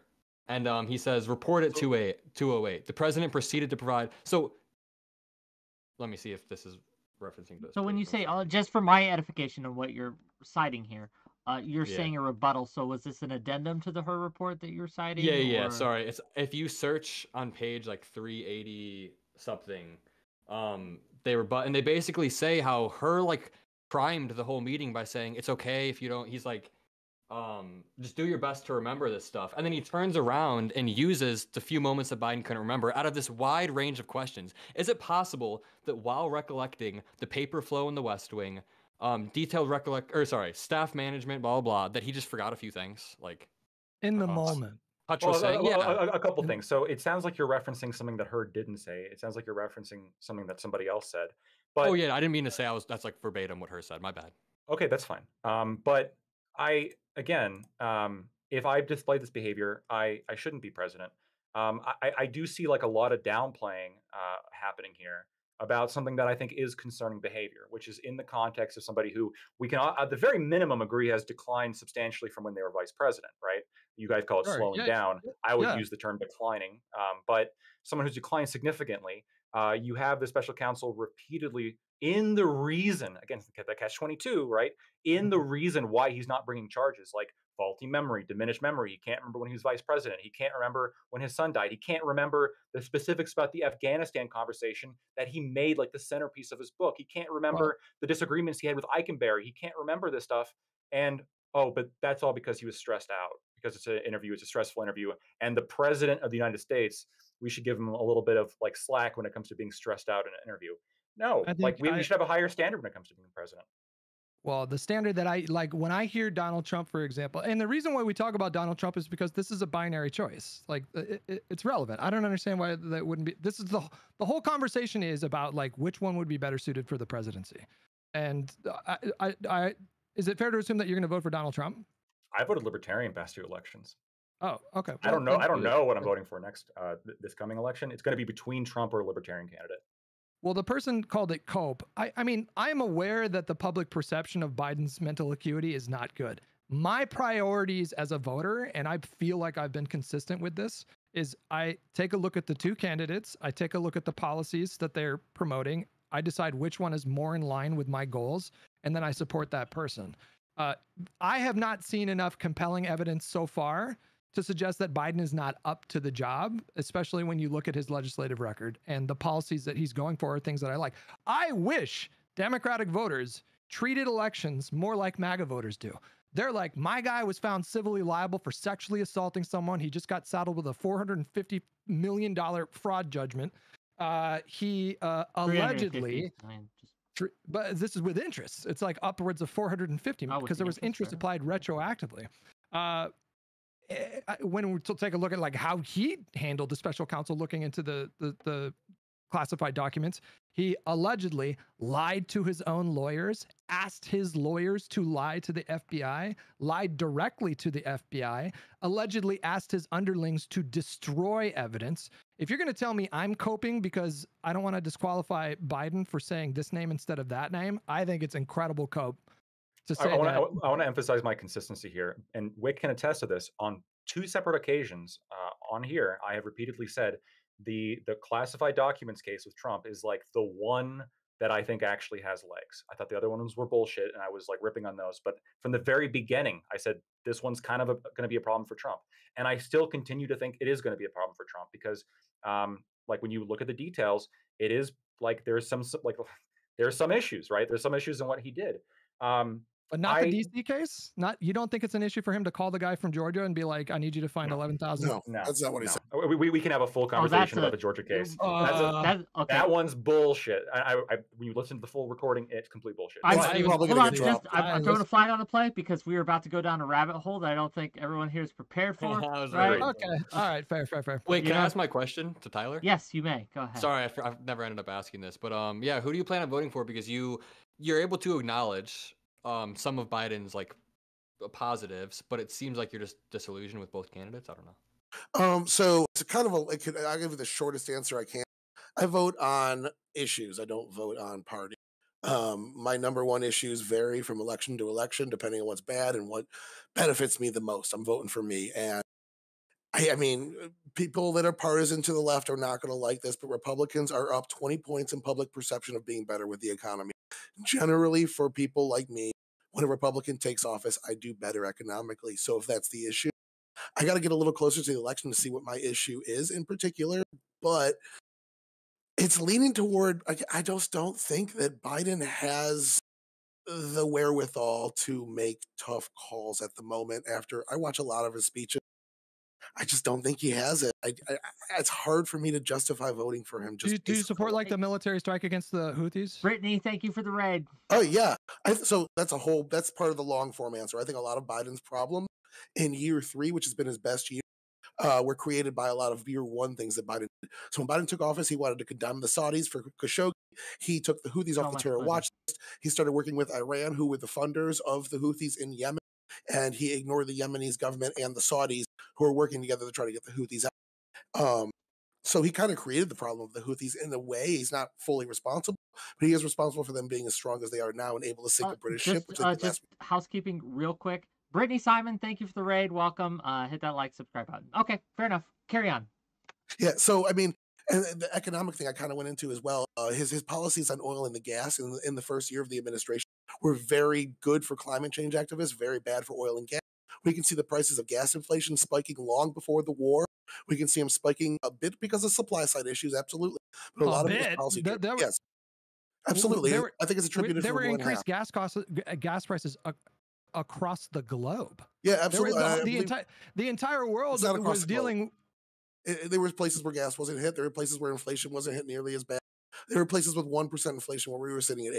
In the Western world, absolutely, I agree. Everyone that did lockdown policy and put a lot of money into their economy like we did under Trump and a bit under Biden as well, you saw inflation from those countries. Absolutely. Even Sweden, who didn't lock down. Yeah. The alternative was pretty bad. The alternative without the stimulus programs, like obviously when you give people the means to save a bunch of money in a market where people aren't spending a lot of money, and then the world reopens, absolutely, those supply chains are going to get hit. But the alternative was people falling under during a really difficult time. And we saw this was just a price that a lot of countries paid for keeping like especially low income earners, like vulnerable people, keeping them afloat during a really difficult time. And the fact that the United States had the best recovery of any G7 nation, you don't think that like. I understand it's trending good. Yeah, absolutely. 2023 was a great year for Biden's economy, trending in good direction. But to say that we are at those good consumer confidence right now is 7 points below its 25, 50-year average. It's improving. It's improving. The vibes are getting better. It's trending in the right direction. It's not there yet. We're still 30% up in grocery prices. We're still 40% up in mortgage prices, 7.5% mortgage rate right now. There's still a lot of things that are going to take decades to self-correct. And good to put that on Biden, to put that I'm not. Trump would have inflation too. I don't know if you're putting all that on Biden. I'm just saying, like, the people that do put that on Biden, that's like me blaming Trump for coronavirus. Yeah, exactly. Like Trump's own not even just Trump's. I'm saying like the stimulus packages that Trump signed into law in that first year surely contributed to inflation as well. Because I mean, we had a very generous paycheck protection program here in the United States. We did far more than a lot of other countries did, and that was on Trump's watch. And so, if we're going to put that all on Biden, I just same with that was negotiated down by the Republicans, though. Like it was even crazier. Eviction moratorium. Trump did. He suspended student loan program. All that stuff that the people like said Biden contributed to the economy. Almost all of it started under Trump. Now the point that Biden gets is after Trump had added $7 trillion to the economy, Biden wanted to come in and add another like 10 trillion and got down to like 6 trillion. So Biden continued those policies people are saying far too long, kept the emergency in place far too long. But that's like, of course, that's convenient partisan narrative. Like, it's okay when Trump did all the spending, and as soon as Biden did it, he's contributing to inflation. Absolutely. Whoever got in 2020 was going to see inflation. What Biden did, though, is he had 88 different policies that affected oil and gas in his first year of his administration. And then on top of that, he was pushing these expenses, these spending policies. It did help contribute to inflation more so than anybody would have got if they just stopped right there. I do want to put a pause on this. This is good discussion, right? But I do want to kind of try to wrangle us back into the question at hand, which is Biden's competency. Is Biden competent? Right. And so I guess I'll just ask directly, right? When it comes to a contest between Biden and Trump, and who will be more, who do you trust more to be the executive officer of the United States? Do you trust Biden or do you trust Trump? Why? Just on competence? Just on this one factor? Who do you trust more in general? Yeah. Who do you trust to be an effective executive officer of the United States? Trump or Biden? Those are your choices. Who do you go? We're going to start with Lacto. We're going to work our way around. Just lightning round here, and then we can get into why, right? Fuck it, Trump. Obviously, Biden. Me? Yeah, you. I would have to slightly lean toward Trump, but I really feel like whatever we get, both of them are going to be fine. We're going to be fine at the end of the 4 year. And what do you think, Hutch? I said Biden. Oh, sure. Lactoid, why Trump? You were the strongest Trump, the fuck it Trump. So, yeah, why Trump? Why do you trust him more? The fuck it was not like a strong answer. The fuck it was, this question sucks. I don't know how to answer it. Fuck it, Trump. That's kind of how I meant it to be phrased. I think I am sort of the belief that we're talking about the mental acuity, and I think that's important to talk about. But in terms of voting, I am much more of a policy oriented person. And so I think that these presidents more or less are just going to do what their handlers like direct them to do. The fact that Trump's picking his Supreme Court picks off of the Federalist Society's list as opposed to other lists is like, I'm not a single issue voter, but that's a major reason. In terms of like, and then just the fact that he can, sure, does he talk so fucking weird, and is he an asshole? He is, but the dude has this, like, I think I saw one article described it as this bronze demonic energy, and I think that's a great way to describe it. This motherfucker's out all the time, just going and going and going, and I just don't think he has the same kind of mental decline. And more importantly, for the next 4 years, I have to predict who's going to really decline. And I'm much more confident that Biden's going to decline to perhaps even a severe case of dementia compared to Trump. Responses to that? Yeah, I mean, I don't buy the idea that Trump's handlers were, I mean, even if you align with their policy more, I mean, he would just fleece his cabinet so many times in a row that you wouldn't even get to pass anything effective. He had like a 90% turnover rate or something, some crazy number like that. And as far as Trump versus Biden, it's really simple, but I just feel like all of those problems with mental acuity or any of that stuff is superseded by the January 6th stuff and just Trump's inability to take a loss of the 2020 election. And peddling election fraud when there's no evidence of election fraud, that's a big one for me. Or, sorry, not evidence of enough election fraud to overturn the election. Sure. That's a big fucking deal, by the way. Like yeah, that's bad. Destiny talks about this a lot, and it's something that I tend to agree with them on. Is like, I believe it is important if you're going to have a nation, a cohesive nation, there needs to be some baseline level of faith in our institutions. And Donald Trump single-handedly has done so much to lower people's faith in our institutions to the extent that he has convinced I think a polling shows a full third of the country, something like 45% of the country, think that there was significant voter fraud in 2020. Where there were multiple audits done in multiple states. They found no evidence of voter fraud, and yet 40% of the country thinks that the election was rigged and stolen. If you don't think that that is going to, if it doesn't cause problems right now, which it did, and on January 6th, but even if the immediate consequences that are going to be the worst of the consequences aren't felt now, this spells trouble down the line. There's more potential for violence. There's more potential for civil unrest. There's more potential for a serious constitutional crisis. You don't have to worry about that with Biden. You just don't. I think we both agree that supersedes any of the age stuff. I have two questions. So I want to hear what you guys think about this. But first, do you guys think the election was stolen, both of you, and then go into whatever your rebuttal? So I want to jump into that because that used to be one of my biggest factors is that somebody denies an election. So what I saw in 2018 was Stacey Abrams deny an election without any evidence, and she was debunked 100 times from Sunday. What I then saw was the DNC bring her on the next year, say she was the rightful governor of Georgia despite the election results, and she was praised by the Democratic Party. What I then saw was that at the Atlanta primary debate, all the presidential candidates were asked about Stacey Abrams, and most of them stood up for her, saying that the election was stolen from her without any evidence. So that would immediately disqualify any of those Democratic candidates for me. But then I wouldn't be able to vote for anybody because Trump did something probably arguably worse, but basically in the same Probably? vein. I mean, yeah, it's argued. Yeah, the pendulum swung a little further back in the other direction, but like the election denial shit has been a political reality of every election I've been through. So I have polling data. YouGov did this question every year of Joe Biden's or Donald Trump's presidency. Asked every Democrat, how many of you think, as a percentage, that Russia hacked voting machines and inserted votes? Mm-hmm. And it was the highest year, 64% of Democrats in 2018. Every year it was above 50%. So somebody convinced the Democratic Party that the Russia hacked the votes and added, in some cases, up to millions of votes to the election in order to swing it for Donald Trump. And all that was completely fabricated. I just say Stacey Abrams conceded. Yeah, she did. But then she turned around and went into the Senate and said on the Senate record that the election was stolen after Didn't that. didn't that have Trump more also to do? has 2 instances where he conceded as well, and then turned around and said the exact opposite. When did he concede 2020? After January 7th, he said he is now focused on a peaceful transition of power.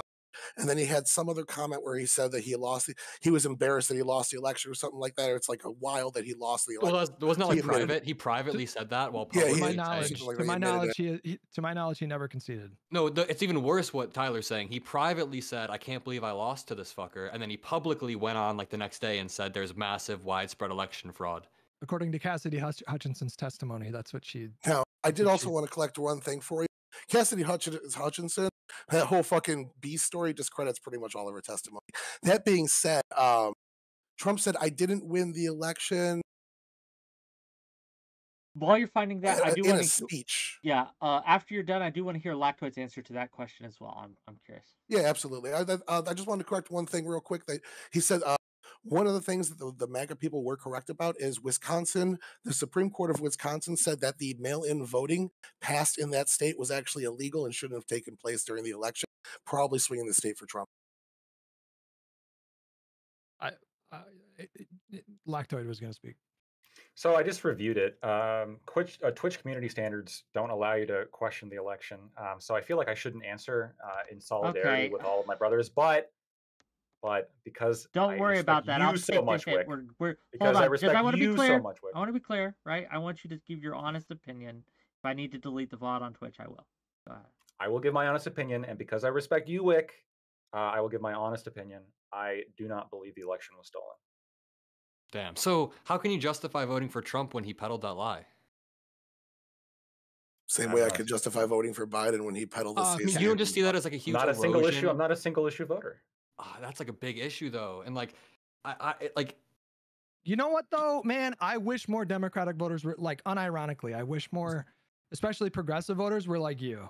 I wish that people like I do too. I wish they voted for who I voted for. in terms of like how you evaluate things, because you're a policy guy, and so you want to see specific conservative policies, small government, whatever. And so to you, it doesn't matter that Trump did this, this, or this. I think that is a perfectly rational, reasonable thing to do if you're voting. And there are there is so much purity testing that happens on the left, and it just fucks us in election after election. And you guys, I feel like you guys have such an advantage because Donald Trump could do the most ridiculous shit, and it's just like, well, I like his policies, whatever. I think it's more complicated than that, though, because I think a lot of the people who vote against Trump do so because his personality is so abrasive. So you got to be careful with that. I think a lot of people vote based on personality. I think a lot of Democrats or people who aren't even Democrat vote against Trump because they dislike him so much.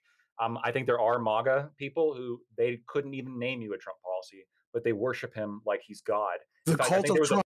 Yeah, I think there was like a poll in which like some significant percentage of like MAGA people trust Trump more than their own family. Like it's gotten to that point where it's not just MAGA people. I mean, this is like median voter stuff. There's like a lot of vibes when it comes to these kinds of things, and probably I'm going to say 60-70% of the country, they don't vote on policy. It's more on vibes, like how people present themselves. And your social group. I think that's critically important as well, your social group. But for me, like I am a policy oriented person, and to be frank with you, the Supreme Court, maybe I'm just nerding out on this because of my profession, but the Supreme Court is critically important to me. And I think we have one of the best Supreme Courts we've ever had based on principled legal reasoning.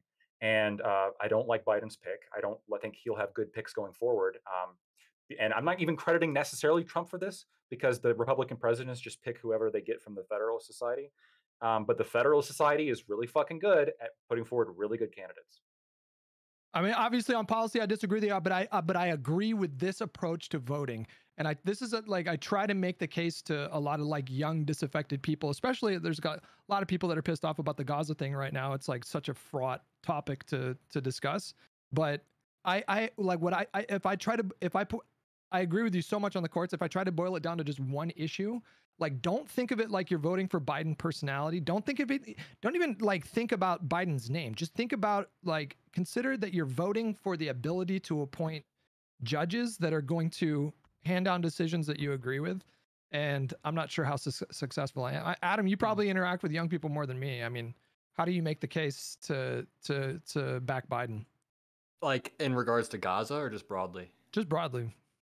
I mean, I do the cop out and I just compare. I'm like, look who he's running against, and he's a fundamental threat to democracy, which I guess 𝕾𝖏 and Tyler wouldn't agree with. But if you admit that the election wasn't stolen and that Trump still peddled the election fraud lie, I feel like you're admitting that Trump just erodes our institutions purposefully. What I say to my generation is that, like, if we want to inherit institutions that work someday, I know this is really like really fear-mongering, but I'm like, if we want to inherit institutions that we want to be able to mold someday, the answer is to just not. The answer isn't to not vote and to abstain. The answer is to actually actively participate now, so we can mold these institutions, and then when we take them over someday, like they're how, because people of my generation just genuinely don't want to vote or participate, and you're ceding a lot of ground to the other side when you do that. I don't want to let this secret out for young people. The whole plan of when you get power in politics is to get a super majority so you can actually pass the policy that your ideological side wants. And nobody understands that. They get a simple majority and they're like, okay, we got the simple majority. Put every fucking communist thing that we want up for a vote. Yeah. And it never works. And Yeah. what I've been saying is, like, why don't we all just like mobilize now and plant the seeds and like mold the institutions rather than just ignoring it? And not, because people in my generation are overwhelmingly liberal. I talk to people my age and they'll say, like, yeah, all these really liberal beliefs, but then they just think that Democrats are like lame or evil or whatever, blah blah. So it's like, yeah, They talk about Obama, even though a lot of them were probably like 10 when Obama was president, and they complained that he didn't get anything done when he. I don't know. We're going off on a tangent. Yeah, I was about to say. Yeah. I love the discussion. Like, this is an interesting topic to me, and I would love to have you all on in a more kind of a conversational setting. But I do want to kind of, like, I know we only got about 10, 15 minutes left before people have to go. So I want to kind of drive home a few points. The 𝕬𝖎 report. Do you think that this will substantively hurt? Whether it's true or not, whether we think it should have been published or not, right?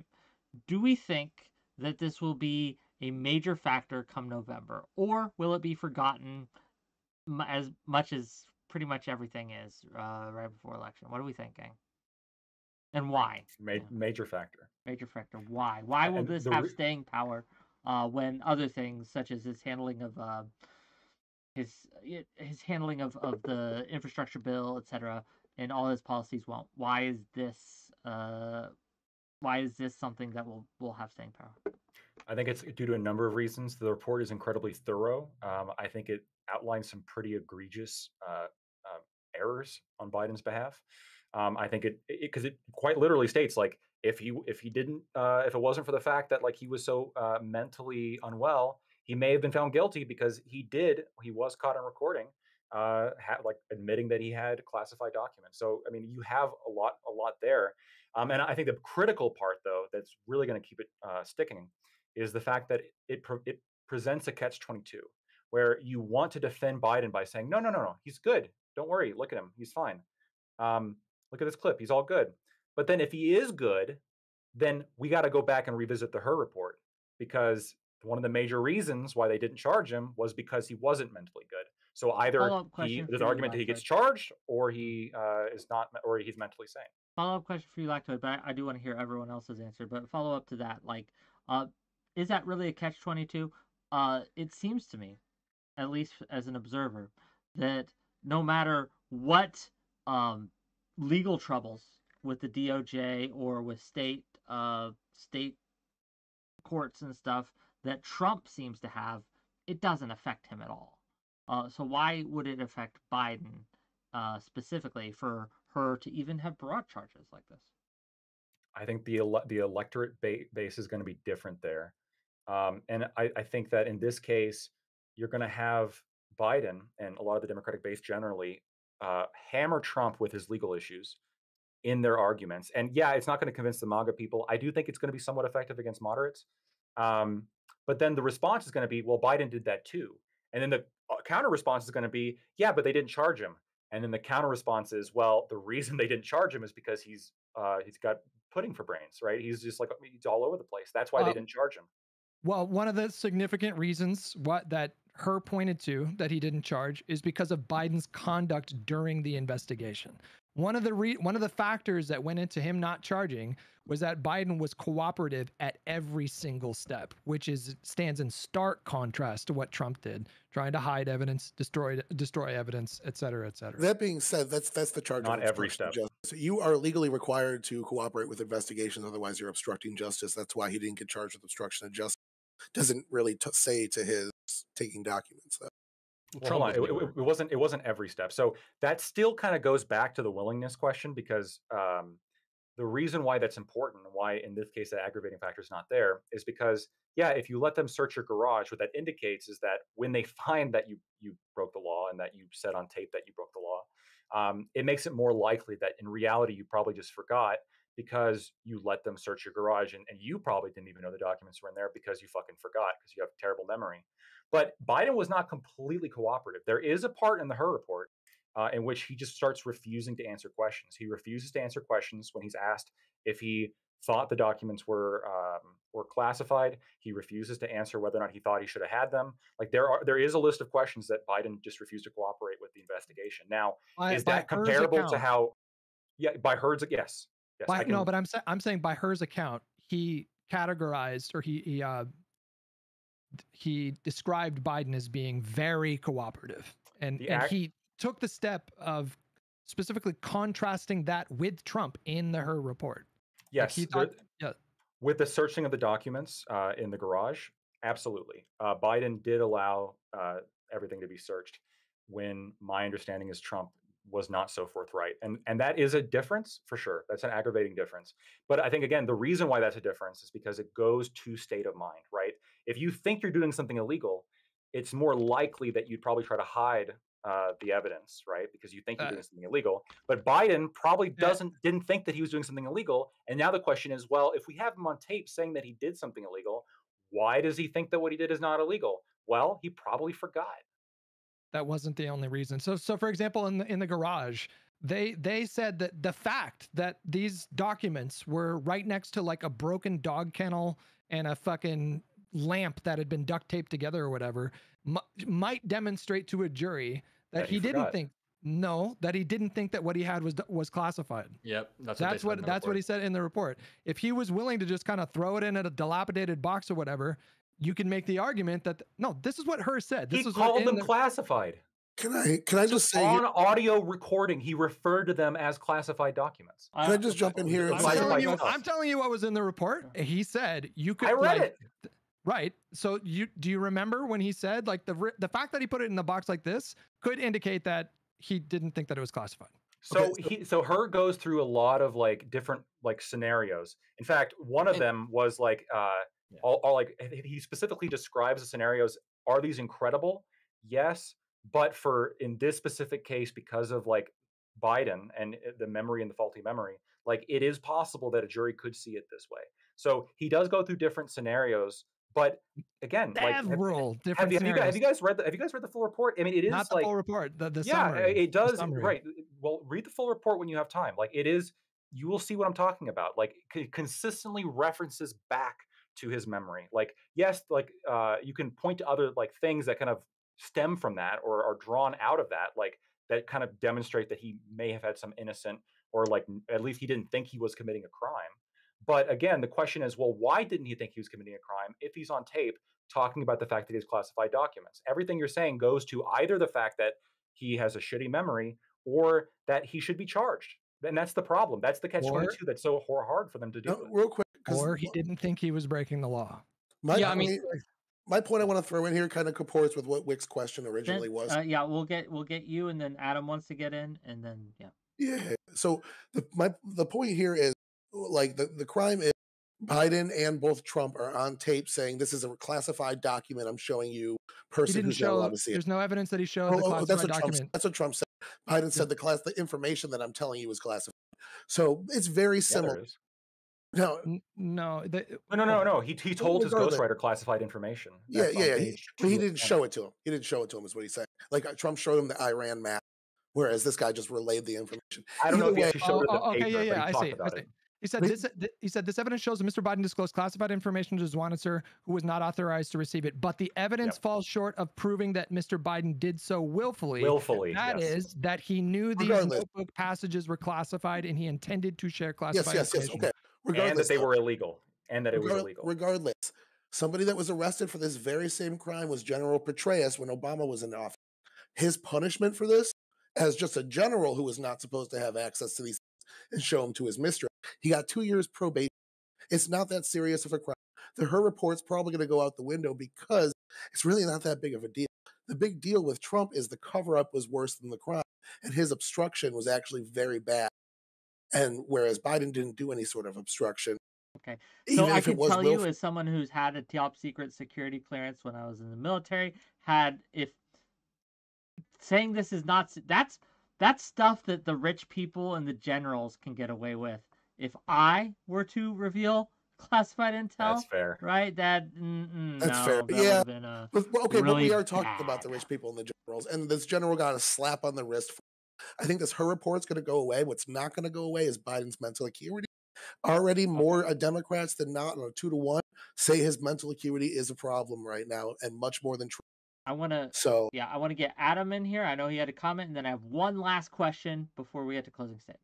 So go ahead. I had a rebuttal to something, but I can't remember. It was like a peripheral point like 3 minutes ago. But to respond to the question, I think it really, your question was about if the Her report will have an impact. I think it really depends on what media you consume. I mean, if you're already a big Trump guy, you're going to be like, oh, this is terrible. But I think it will be overshadowed. I know 𝕻𝖐 disagreed, or he might have agreed or touched on this, but I think it'll be overshadowed by the multiple indictments that Trump is facing, which I think the Democrats will hammer on. I think even just like the recording of him and Raffensperger, which you might not think is incriminating, I think just blasting that everywhere is going to be much more effective than this like obscure Her report, which I guess in the political world is big, but some of my normie MAGA friends don't really know. Like a lot of my normie friends don't even know about the Her report, or what it's about, or when I told them I was doing this, like they're MAGA people. So I just feel like the Trump stuff breaks through to the mainstream and sticks a lot more.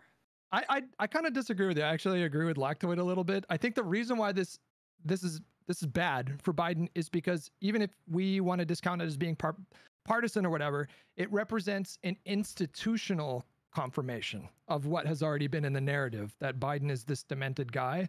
So I do think that there could be some short-term, whether that's going to be top of mind in November, I have doubts about that. And to Adam's point, I do think that the topic of conversation we're all going to be having in about 3, 4, 5 months is the several criminal charges that I think he's going to be found guilty of several criminal charges. And there's consistent polling that shows that his support with independents, who he needs in November, drops substantially if he's convicted of even one felony. And he's got to dodge a lot of felonies. So yeah, we'll see how that goes. I didn't mean to call it obscure. It's not that it's obscure. I just feel like the life, like not half-life, like the lifetime of this is going to be a lot shorter than a lot of these other indictments or whatever. I just feel like we're doing all these debates now and it's really hot in certain Twitter spaces, but I don't know if it'll break through, like I said, quite as well as some of the other stuff. Let me. You're right about it. Let me read a couple super chats and then we will get to my last question and then we will get to closings. So $10 from 𝕻𝖎 to say, I find it funny that the Biden backers on this panel are going to conveniently forget where Biden, on at least a dozen occasions, has made up the events on how, when, and where his son died in speeches. And $2 from 𝕻𝖎 to say, I've only ever voted for Obama. So. Biden has said stuff. We lost our son to Iraq. The context is that his son worked burn pits in Iraq, which they speculate led to brain cancer. And that is the interpretation of that. He said died in Iraq. I don't know if he said he died in Iraq. Oh, you might be right. He said he came out that way, but that's the context. So we know that he routinely misspeaks. I doubt that he was genuinely trying to say that like my son died in Iraq. I've seen so many. I've seen a lot of quotes where he said my son died because of that war, which is true. He tells a lot of stories that aren't true, and a lot of them have been proven not true, like marching with civil rights leaders. He's embellished so many times over the years. I'm not even going to dispute that. So and plagiarism. I might even concede that to you. Whatever. But yeah. Okay. Let us get to the last question. The last question is pretty simple. Do we think that this report demonstrates a two-tier system, right, where Democrats are let off the hook, and Republicans catch charges. Do we think this demonstrates a what's the word? See, now I'm having a Double void, standard. right? A double standard. Thank you. A double standard when it comes to how Republicans and Democrats are treated by the DOJ. What do we think? Open to the class here. Absolutely not. I think what her did in this report is ultimately going to hurt Biden in the long run because of that mental acuity question. Even after his report's long since forgotten, the institutional confirming is a huge issue, a huge secondary backer to the narrative itself. But no, I don't like Trump did worse. Trump acted with intent to hide those documents. Now, this is probably going to get disputed, but I think that New York case is bullshit. I think Fani Willis's case is about to get dropped because once she gets caught for lying to the courts, nobody that they're going to appoint in a Republican state is going to pick that investigation back. And I think Jack Smith's the only bet that they got to actually get him with anything, and that's best in Florida. So, nah. Other thoughts on this? Double standard? Yes or no? I've watched pretty much all of the hearing in Georgia. Right now, the case against Fani Willis is very weak in terms of like establishing that she lied to the court. I would be shocked if the judge actually disqualified her. I don't know like how long that's going to play out. Who knows if that trial happens this year? I fucking hope so because it's going to be televised. But the DC one seems likely to go ahead, assuming that the Supreme Court comes back and affirms that Trump can't have SEAL Team 6 murder Biden, which is incredibly likely. So it's going to be a Manhattan case, and then shortly after that, DC case, and potentially shortly after that, a televised Georgia case. But the point is like every day, it's going to be a new headline every day. They have his text messages, they have his DMs. We haven't seen that. There's all kinds of evidence that we haven't seen yet, and these are going to be the things that are going to be dominating the headlines through the summer. Do they So have that's kind of my point. sorted folder? That's what I want to see. I'm very curious what he has. What'd you say? His tax records. Sorry, that's a. Oh, the Vosh folder? Vosh Yeah. reference. Most people don't care. Like if you look at the Biden impeachment inquiry, there was a lot of shit brought up in that's really shady. And yes, we are missing the link. We have Hunter Biden taking the money. We have the people that gave him the money getting political favors. We just don't have Joe Biden saying, "Thanks for this money, and here's your political favor." But That's a lot of really shady that's kind things. of a big deal. You can make all the allegations you want, but if you don't have evidence that if you don't have evidence that number one, Biden made money off of any of these supposed corrupt He dealings, did. and number two, We do. where's the evidence of that? We say we have the money directly going into his accounts from CEFC. I want to say there was another company, the AmeriCorps, that just came out the other day. We have $200,000 going into Biden's account for that. We have about $2 million from China CEFC. We have a lot of money going into Joe Biden's account. Yes, Joe Biden's. Can you? This is the first time hearing of that. Will you link it in the chat? Because I have no fucking idea what you're looking at. About 9 hours worth of coverage of the impeachment inquiry. Okay, so the second thing though is they can't establish that Biden influenced any policy whatsoever in some kind of corrupt way, which is the core of their allegations against Biden for this supposed impeachment inquiry. They can't demonstrate a single time that he influenced any policy in a corrupt fashion. They can't, but they have it. They have a woman giving his son $3.5 million for no apparent reason at all.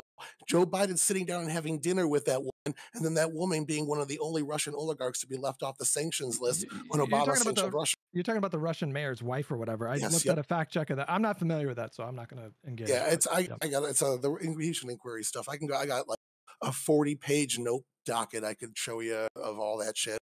Okay. All right. Okay. Well, gang, unless there's any other comments, I think this has been a robust discussion. I appreciate the good faith that everyone's shown here. I appreciate the research everyone did for this. I think it was interesting.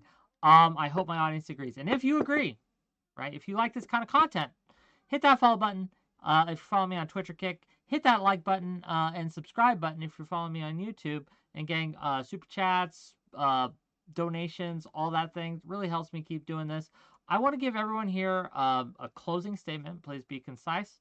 And tell people where they can find you. I think you guys all did a wonderful job. Love to have you all back sometime. Gang, what do we got coming up on my end? So we only have one more stream for this week, and it will be tomorrow. And we're going to be do call-ins with Lav. So Lav's going to come on, and we are going to take your calls. So if you have issues with me or anything I've said or anything like that, or if you have issues with Lav, feel free to call in, and we'll take your calls. So thank you. But we're going to start with Lactoid. We're going to work our way around. Lactoid, closing thoughts, and where can people find you? Yeah, so I mean, closing thoughts is basically gonna be the same as my intro. I started off by saying he has pudding for brains, and then I think that assertion has been nothing but supported by everything that we went through today.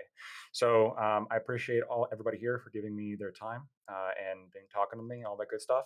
If you liked what I have to say, you can find me at Lactoid TV on Twitch, Twitter, and YouTube. Thanks.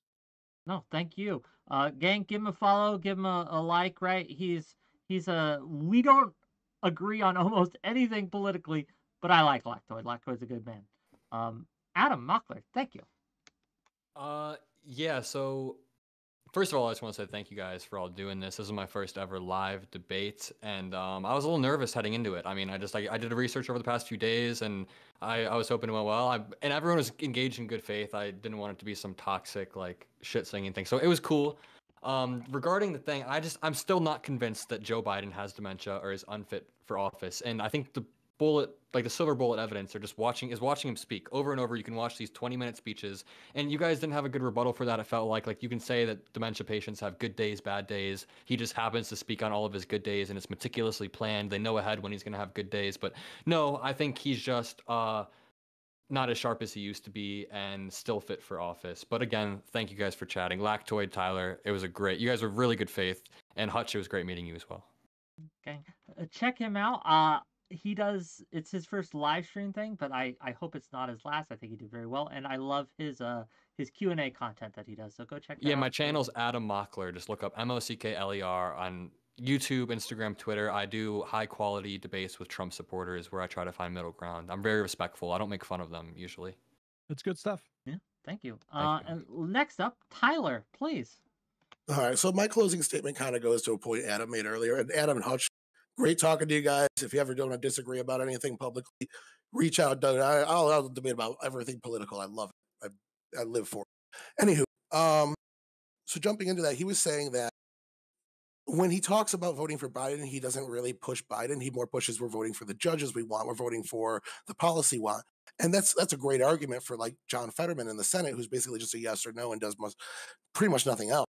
But the powers of the presidency are way too important. I think we're really undermining the authority that position commands and how that person needs to have full mental acuity to run that office.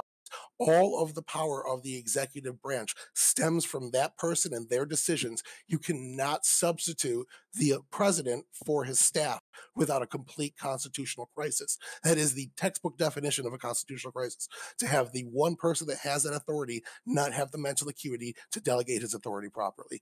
So I really just think that one factor of Biden's mental acuity, I don't think he can handle the job despite how good his 2023 was, which again, if you've heard me in debates, he's had a great 2023. Biden's done really well.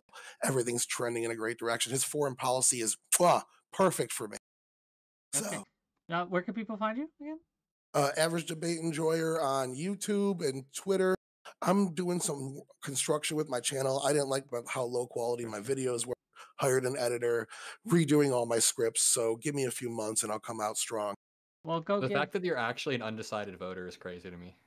Go give him a subscribe, right? He's a great guy. We appreciate you filling in, right? I wanted to get Sitch on this, but he couldn't make it. But I think you did great, and you were always a treasure.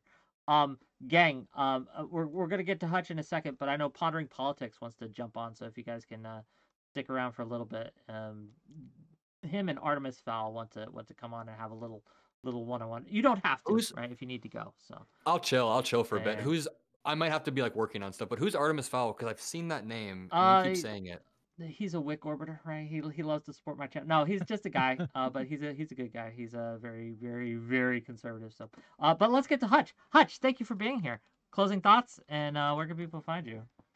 Yeah, thanks for inviting me. Lactoid's not here, but I wanted to say him an Average Debate Enjoyer. I've done a few debates. It's been a while since I've been in a debate, so this is my first one in a while. I was a little nervous too, but I really enjoyed the conversation with you guys. I like that we had a conversation. It didn't get toxic. which Wick, I don't know if that speaks to your abilities as a moderator, but I All found it credit refreshing. to them. All credit to them. So yeah. Very much enjoyed the conversation. I'm Hutch on YouTube and Twitch. I don't do a lot of politics stuff on YouTube. Hutchinson on Twitter. Also, throughout this entire election year, I'm leaving my Discord open. So if I'm live and you want to talk about anything politics, anybody can join. It's discord.gg/Hutch. You just join the Change My Mind channel and you can try to convince me of whatever. As far as the topic is concerned, I think that the country and the world stands at a very critical juncture. And I believe that who you vote for matters. So if there was one thing I would want to push against, it's just the idea that like both parties are essentially the same. I think that's total bullshit. And I think if you're even vaguely on the left, you should really consider throwing your support behind Biden this election season, even if it's fucking unpopular online. And I think you can make a good case to do that. But I don't think he's demented. I think he's a very capable president. And I would be more than fine with him having a second term. But yeah, thanks for having me on. Oh no. To anyone not considering sticking around, Lactoid and Pondering Politics have a very amusing dynamic when they're in the same room together. The sexual tension is amusing. high, Yeah, okay? it's hilarious. They're fucking hilarious. Yeah, Just Pondering flirting is the whole setting time. up. He'll be a minute, right? But no, yeah, like to the point of voting, and if I may, while we wait, right? Like if you'll indulge me in a little bit. One of my biggest frustrations is when people think of voting as a Valentine's. Like, oh, I love this candidate. Oh, I'm going to pledge my allegiance to this candidate. Or, oh, I'm voting him because I like him. I don't, for me, it's not a Valentine's. It's a chess move. You are trying to get the best person, right? The closest person to your, whatever you want done, that's possible to get in. Politics is the art of the possible. And when people, right, will denigrate a candidate because they're not 100% on board with what they want, it frustrates me to no end. Pick the one that's 1% closer to what you want. And that's how we get things done. Stop going after a candidate just because he doesn't have all the pieces at play. Once again, this has been WhickTV. It's been a good show, but let's bring in 𝕬𝖎 and hopefully Pondering hurries up. But let's get him on. Hold on. Also, split ticket. Splitting tickets forces them to work together. Okay. Well, I don't know about that. But I don't know about that. Manchin's out. He's out. He just said he's out, so that's not going to happen. Yeah. No, like don't vote solid blue or red down the ticket. I put in mix, whoever I like more. Democrat the whole way. I do too, but they all happen to be Democrats. So it is what it is. I guess just a difference of opinion here. 𝕬𝖎, hello, welcome. Can you hear us? Well, hello there. Yes, thank you for the super chats, by the way. You had some opinions that you wanted to Yeah. get into. Go Does ahead. the two that are on the Biden side, do they understand what a persuasive argument is supposed to be? I think so. Speaking of non-toxic, let's go ahead. Go ahead. No, this is That was really rude. helpful. I don't vote. I'm far too high up in the government structure to risk that. The concept of being persuasive. So when Wick posed the question of whether or not you would trust in the executive, Trump or Biden, and Lactoid and Tyler brought up the mental acuity, and you two brought up January 6th. And I Not look just at January 6th. Not just well, January. I understand. Hold on. Yeah. Let me finish. You brought up January 6th. Mhm. And for the last 3 years, almost all of the media, besides Fox News, has been trumpeting the Cheeto Hitler and the narrative and everything that could possibly be wrong with Trump. And for some reason, 54% of the population is in favor of voting for that man again over his opponent, Joe Biden, who's currently the president. So either the argument is unpersuasive or people really want fascism again. I don't know which one is which, but I'm going to go with the possibly it's an unpersuasive argument. I need to understand why the left and Destiny and all the other guys don't seem to understand that. I'm not convinced. We don't. So first of all, are you suggesting that the media has been kind to Joe Biden? Is that what you're saying? And compared to who? I'm asking you a question. No, compared to who? Come on. It's Compared to begging the who? question: who's it compared to? Compare them to whoever you want. I'm asking. Okay, you, was compared to I- Trump. Hold on. Has the media What? kind to Joe Can you Biden just compared to can you Trump? just Stop. can you just Okay, answer I didn't have to work at all, right? Because everyone was so polite, and now at the end, you're gonna make me work. What? Yes, Okay. I Anyway, paid you just to money. answer the question, please, Artemis. Right? The answer is yes. He's amazing. The media is amazingly kind to Joe Biden because when the death rates for COVID virus went over Trump's, they took it off the board because they were like, "Oh, this is not necessary anymore," because it was making him look bad. Well, at that point, Yes. the vaccine had been distributed, and the overwhelming majority of people that were dying because of the virus were dying because they didn't get vaccinated or Okay. didn't get boosted. I guess I should just pull well, up so that what's the data point. argument out of curiosity? Because hold my on. audio was fucked up. What Oh, was the argument? I was about going to the say virus? that He's saying that he's saying that the media has been kind to Joe Biden, which I find fucking hilarious. And I don't know where you got that impression from. Well, one thing is that the death rates from COVID vaccine bullshit that you just said, they Not just redid that and said that 90% of those numbers were unknown status of COVID vaccination, not didn't have COVID vaccination, unknown status, because they don't test for that, and they admitted that. I don't know what data. I don't know why you're pulling this information out as if that was true. You got. Wait a minute. So you gotta Artemis, let are him you saying respond that first. red states are not less vaccinated than blue states? No, Yes. that's not what I said. So he's what pulling are out. you He's pulling. disputing? Hold on. He's pulling out. Yes, he is. He's pulling out a Bro, statistic. you are so aggro. Can you chill? Can you take a No. breath? There's no chill. There's only ham.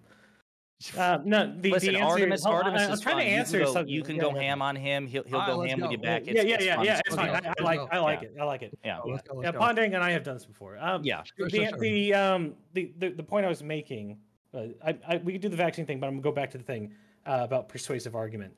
The majority of the population is supporting the candidate you are claiming to be the threat to democracy itself. Yeah. Either there's a failure to communicate, or people want the failure of democracy. Well, I made the point, and tell me if you agree. I made the point earlier that I'm going to approximate maybe 60-70% of the population. They vote on vibes. These are not people that are getting deep into the weeds on policy. These are not people that are getting consistent information on politics. They're involved in their community. They have families. They have jobs. They don't really get. My mom is one of them. She just literally could not tell you anything about politics. I think that a good chunk of the country are not engaged in that way, and they experience things like higher grocery costs. They typically higher gas prices. Voters typically blame the president regardless of whether or not they're at fault for that kind of thing. And I think the vibes are just like not great, and they haven't been great for the last couple of years. I don't necessarily there are some people in this country that would not mind a benevolent dictator or a slight shift to fascism. Yeah. You actually have polling suggests that their MAGA is comfortable with an authoritarian leader. Poll after poll after poll reflects this. But number one. Number two, Hutch, I actually think you concede too much. Right now, Artemis is hanging his hopes on polling prior to an election. You can cite the previous election cycles. Every time MAGA's been on the ballot, it gets its ass kicked. So if I have to choose between preliminary polling ahead of an election as opposed to the election cycle in 2023, 2022, and 2020, Democrats win, baby. They have the winning argument. That may change at the time of November. You may have a point, but you don't have a point now. I guess we could just overlook the fact that 2020 was an era of mass mail-in voting, which heavily favors heavily populated areas, especially states that allow ballot harvesting as a legal thing, not illegal. Well, maybe your party's leader should have encouraged Republicans to avail themselves. I've only ever voted Obama. I understand that you are nonpartisan, but all of your commentary and all of your criticisms are heavily against one party. So you are a de facto partisan, whether you like it or not. Maybe your party's leader should have actually encouraged Republicans to avail themselves of mail-in ballots, because believe it or not, it's not exclusively and inherently biased towards Democrats. Believe it or not, as Laura Ingraham pointed out to Donald Trump's face yesterday, well, Florida does a lot of mail-in ballots, and you won Florida. So real quick, let me jump in here because we're talking about political polling shifting and demographics and whatnot. This is my whole thing. So Josiah is right about those elections over the last 3 years. Not a lot of it is because of mail-in voting. A lot of it is who is more likely to vote in off-year elections and vote in special elections. And you look, and it's a lot of it is suburban women, suburban people, middle to upper class. And a lot of those people swung from Trump in 2016 to Biden in 2020. Trump is growing his base with a lot of minority growth, especially black men and Hispanics. You tend to not see them vote in these special elections or whatnot nearly as often. So a lot of the people that shifted party because of Trump are the type of people that participate in the elections that Democrats keep seeing win after win after win. It's an observable trend that Democrats have been overperforming in the polls for like 3 years now. Voters are pissed about Roe. That's not going away. Yeah, so Hutch, I'm just saying, don't concede it. Don't make the point. Say, Artemis, cool. You have polling on your side. We actually had the past 3 elections. Hold on. Let me. I don't know where you got. We do gotta hold on. We do gotta let Artemis respond. He's getting he's getting hit. Lactoid's just laughing instead of backing his boy up. The unique scenarios around the last 3 years cannot be understated. That do not reflect any of the last 20 or 30, where you had an era of mass mail-in voting. You had an era where they repealed Roe v. Wade, which destroyed almost all credibility that the Republican Party had in 2022. That it almost handed over the fucking. Well, it did hand over the Senate. Can you elaborate on that? What do you mean by the fact that they repealed Roe v. Wade destroyed the credibility of the Republican Party? Can you? And also, can you explain how that will be different by 2024? Because mail-in ballot is still going to exist. Roe v. Wade will still be repealed in 2024. So, have you explained your opposition to mail-in ballots? By the way, you're talking about people voting. They're just voting. Okay, so when we were talking about mail-in ballots, as opposed to what's the military one I did? Absentee. Absentee is a lot stricter in terms of how it was done. At least when I did it, when I was in the military, when I voted for Obama. As according to mail-in ballots in 2020, the amount of signature rejections was less than 1% in many states, which is highly irregular, considering that the average is like 5 to 10% rejection rate for curing, which none of that was done. So I don't know why. You know that there are regulations in place, so like a Democrat and a Republican has to monitor. Like these. So what are you alleging here? That there are people on record saying that the curing process didn't take place. I don't give a. They had multiple so Georgia, for example, they did 3 separate audits in Georgia. In fact, they retallied every single vote in Georgia, and they did not find any. Do you understand the difference between an audit and a recount? See, they did a recount in Arizona, though. They did signature verification. They looked for fucking bamboo in the ballot. They had Democrats and Republicans. Hold on. In Arizona, because I brought this up to Wick and to Dev, the Senate in Arizona found that the signature verification process was not followed, and a massive amount of them failed verification when they checked through that audit that the Senate did. That it was not caught during the 2020 election. As for Georgia, Brian Kemp is under almost impeachment by the Senate in Georgia for lying under oath that he did an actual audit. He's currently refusing to. I would need to see links for this. I'll be honest with you. I mean, Artemis is a good guy and all, but just with all the accusations that have been levied the past 3 years or 4 years, I would like to see a link. I would too, just because I want to learn more about it. And by the way, Lactoid, good to see you, baby. What's up, man? What's up? There is a legal remedy to establish fraud. If you're going to make an allegation, you adjudicate it through the courts. The Trump administration had ample opportunity to establish fraud and failed in every. You can't. So I'm sorry. You simply telling me like, well, come on. I don't know why. I don't know why. That's not an argument. You have to demonstrate that actual fraud occurred. And I'm not going to just take your word on it that like, hey, don't you think it's kind of funny that mail-in ballots are a a thing? Like, how is that an argument? Hold on. You get a second. Just send us the link. I'll send it to Andre, and I found the Judge Naper saying that this was done illegally in Arizona, and he said the Supreme Court ruled on Naper's claim as well. I don't know about that, but I know that the Arizona Senate found that like at least 200,000 signatures were $5 from 𝕍𝖎 to say Trump should appoint Artemis Fowl as his attorney. Clearly, he knows more and has evidence to prove that even a billionaire's legal team doesn't. Well, the issue is that most of the rulings were done on standing, and there's no actual way to allow Texas to contest like Pennsylvania's fucking rule set. Right. Well, I mean, there's it's a just minor it's thing, whether or not they actually have standing to sue. well, they Paul technically Ryan. should, because if a Pennsylvania decides to change its voting against its own constitution, I don't understand how that's If legal. you get dismissed on standing, that's the court telling you No, it's not. you didn't even fucking bother making a No, case. We, no, we- no, hold no, on, that's not- hold on, that's hold not on, what hold that on. means. It's not We a have a merits lawyer case. that can explain this instead of people who aren't lawyers arguing about it all day. Lactoid, what? Give us a little bit, elaborate on this, please, for us.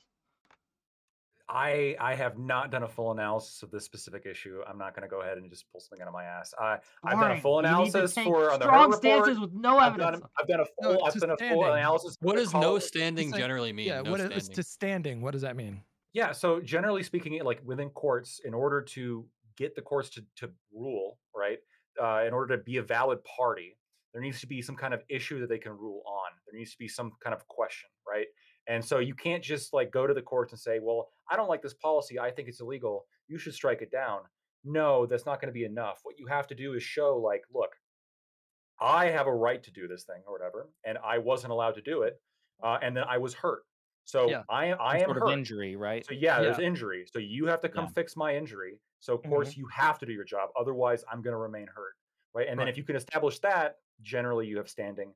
Generally, with the government, it gets really iffy because technically the government needs to consent to even being sued in the first place because of sovereign immunity. There's all sorts of other like caveats there, but Latches, generally, I getting also have a involved. question for Lactoid Wick when we get a minute, because he and I have not had a chance to vent our sexual tension. We will and he get said to, we will something get earlier. to the sexual stuff, Yeah. but first I want to get through Artemis's point. Artemis, finish your point, and then I Smell wanna his hair. respond.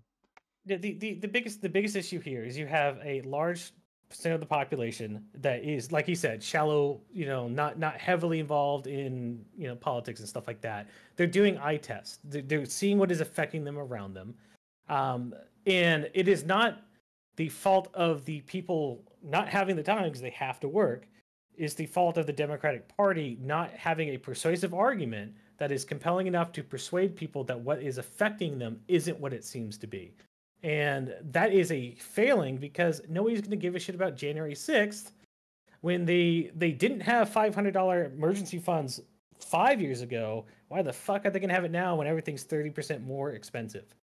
Like they have bigger concerns on their plate, and the only person that they can even think could fix the economy right now, which is the biggest issue, aside from immigration, with abortion being like 11% caring about. It might have gone lower since then. What do you think Biden could do right now to, quote, fix the economy? Let's be very clear. Hang on. Let's be very, very clear here, because I think Artemis has a really good point here, and I'm not being facetious, but I also think some of the point was shit, and I just want to correct the shit part first, which is if you look at polling, actually consumer sentiment and polling on the economy is very high, and it's getting higher. The difference is people are not crediting Biden for it. So I just want to be very clear. It's not like it was 6 or 8 months ago where everyone thought that the economy was in the toilet. Polling on the economy is very good. Consumer sentiment on the economy is very good. It's just that they're not connecting it to Biden. But it sounds like all your arguments go back to the fact that Democrats are bad at messaging or are not messaging right. Well, no. I mean, there's a distinct issue other than that. I mean, ripping up all of the border policies and then turning around blaming Trump for the border policies you ripped up, and then saying that, I don't have the power to do so when you went on a... What border policies did he rip up? He tried for 3 years to get rid of... Well, not 3 years. It was like multiple years to get rid of Title 42. Title 40... Yeah, but Biden maintained Title 42. No, he tried to. No, I understand that he didn't... Well, hang on. He didn't want to, but he did, and then the court struck it down. So what else you got? I got this. He got rid of catch and Who got rid of catch and release? Joe Biden. He brought back catch and release. I'm sorry. He got rid of stay in Mexico. One of his first things. Remain in Mexico. Stay in Mexico policy. Catch and release never stopped during. Yeah, I'm sorry. Trump.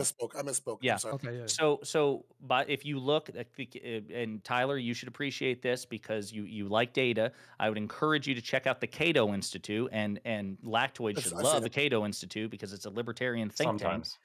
Yeah, exactly. Well, you will hate them now because they're jerking off Biden left, right, and center. Pro-immigration. Aren't yeah, they like Koch brothers backed or something like that, or is it Murdoch? I can't remember. I'm not sure. So the Cato Institute has a really great report, a comprehensive report. Remain in Mexico. There is no compelling data to suggest that Remain in Mexico was single-handedly responsible for the reduction in immigration. The reason I bring that up is because Biden also did. He also applied Remain in Mexico for a time, and we didn't see any reduction. As a matter of fact, the rates of contacts at the border continued to increase. So there's spurious data with respect to that. So what Remain else in you got? Mexico wasn't an anti-immigration policy. Remain in Mexico was an anti-asylum abuse policy, and it actually did help significantly, and there is data on this, to reduce asylum abuse for economic purposes. Are you aware that in 2019 there was a huge spike in border apprehensions? Yes. So then it went down during COVID, but we have no idea what that spike would have looked like had COVID not happened. So and Biden is also deporting people. Biden's also deporting people at a greater rate than Trump did. So so that being said, a lot more people are coming. So hold on. So Stay in Mexico was the first one. That was an asylum abuse policy. When Biden came into office, he started ignoring immigration laws, and he what immigration law did he ignore? Of the crossing the border illegally is illegal. So he conceived a visa program. Wait a minute. He's being sued right now through Texas because of this visa program, because he didn't have the. What was he ignoring, Tyler? Authority. What was he ignoring? What do you mean? Like they had the capacity? So are you making the case that Biden had the capacity to detain people and chose not to? Yes.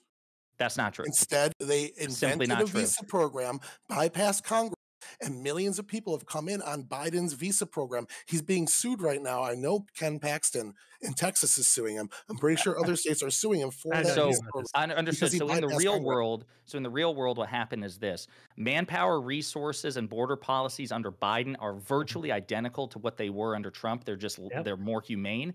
The number of people crossing the border has increased. So when your resources remain static, but the problem increases, you have a delta, right? So what happens is, because detention centers are over full, Biden is having to pick and choose who to let into the country and who to keep in detention centers. And the Supreme Court, even this right-wing Supreme Court that 𝕉𝖃 loves so much, they reaffirmed that God Emperor Biden has the authority. That God Emperor Biden has the authority to make those distinctions, and he's let in too many with his visa program, and that's what should happen is Congress should increase resources and manpower as the president has requested at the border, and then do comprehensive border reform, because people say, well, you don't need new border laws. That's simply not true. Donald Trump himself in 2019 demanded that Congress take action and pass legislation for the border. And when he didn't get it, what did he do? He shut down the government. Anyone who suggests otherwise is a hypocrite. Hold on. He also took money from the Pentagon fund. That's rather vague. Can I add context? Context to something. Go ahead. Yeah, there's a lot. Really quick. When you said that the Supreme Court ruled in favor of the Biden administration, which I'm not going to lie, it did, right? It struck down the It struck down the injunction that was through the Fifth Circuit, right? It struck it down, and the injunction was that the feds can't go and destroy state property. Oh no, I'm not talking about that. Wait a minute, I'm sorry.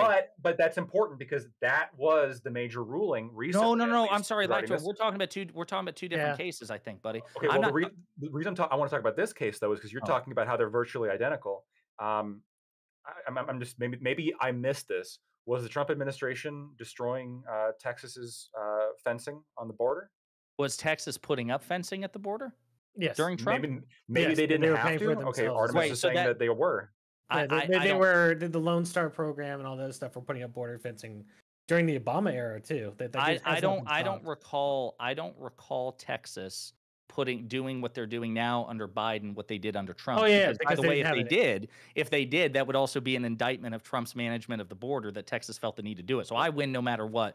Well, they didn't have any. So is this an indictment of Biden's handling the border because Texas feels the need to put up wing? Yeah, that's the conservative argument, right? The conservative argument is that Texas feels that they have to put these physical barriers, the razor wire wrap buoys and whatnot, in order to compensate for the federal government's failure to enforce the border. Yeah, but they were coming to destroy that. Wait a minute. Wait, I understand, but wait a minute. What the reason I say I win no matter what is if they actually were doing that under Trump too, that means that was by conservative logic a failure of the Trump administration to enforce border policy. Okay. So Trump sucks no matter what. No. It's not a win because the feds came and destroyed it. Because under the Biden administration, the feds were destroying that wiring. No. Yeah, and we're talking about Texas tried to get in it, and I'm Texas saying- got an injunction to keep that wiring from being destroyed, and the Supreme Court struck down that injunction. No. Also, Biden administration sold off a lot of the border. I'm wall saying the stuff fact that if Texas felt the need to do that under Trump, it would be because Trump wasn't managing the border well. Otherwise, Texas wouldn't need to put those barriers. So up. you're missing me though. I understand what you're saying. I understand we're missing each other. Yeah. I understand, but what I'm saying is that on top of this, right, the feds under Biden are coming in destroying that state property that Texas is putting up because Texas feels the need to secure its. Do we need to do another border debate sometime? I think we do. I don't think that's why they're doing it. I am just Border confused by- discord. Hold on. Before we move on from this, I want to point out that at no point did NGOs work hand in glove with the federal government under Trump administration to funnel people into other fucking states. And we've seen this in countless airports. I don't know why we're just ignoring it as if that's not happening and why there's so many people flooding the border, because it is so inviting.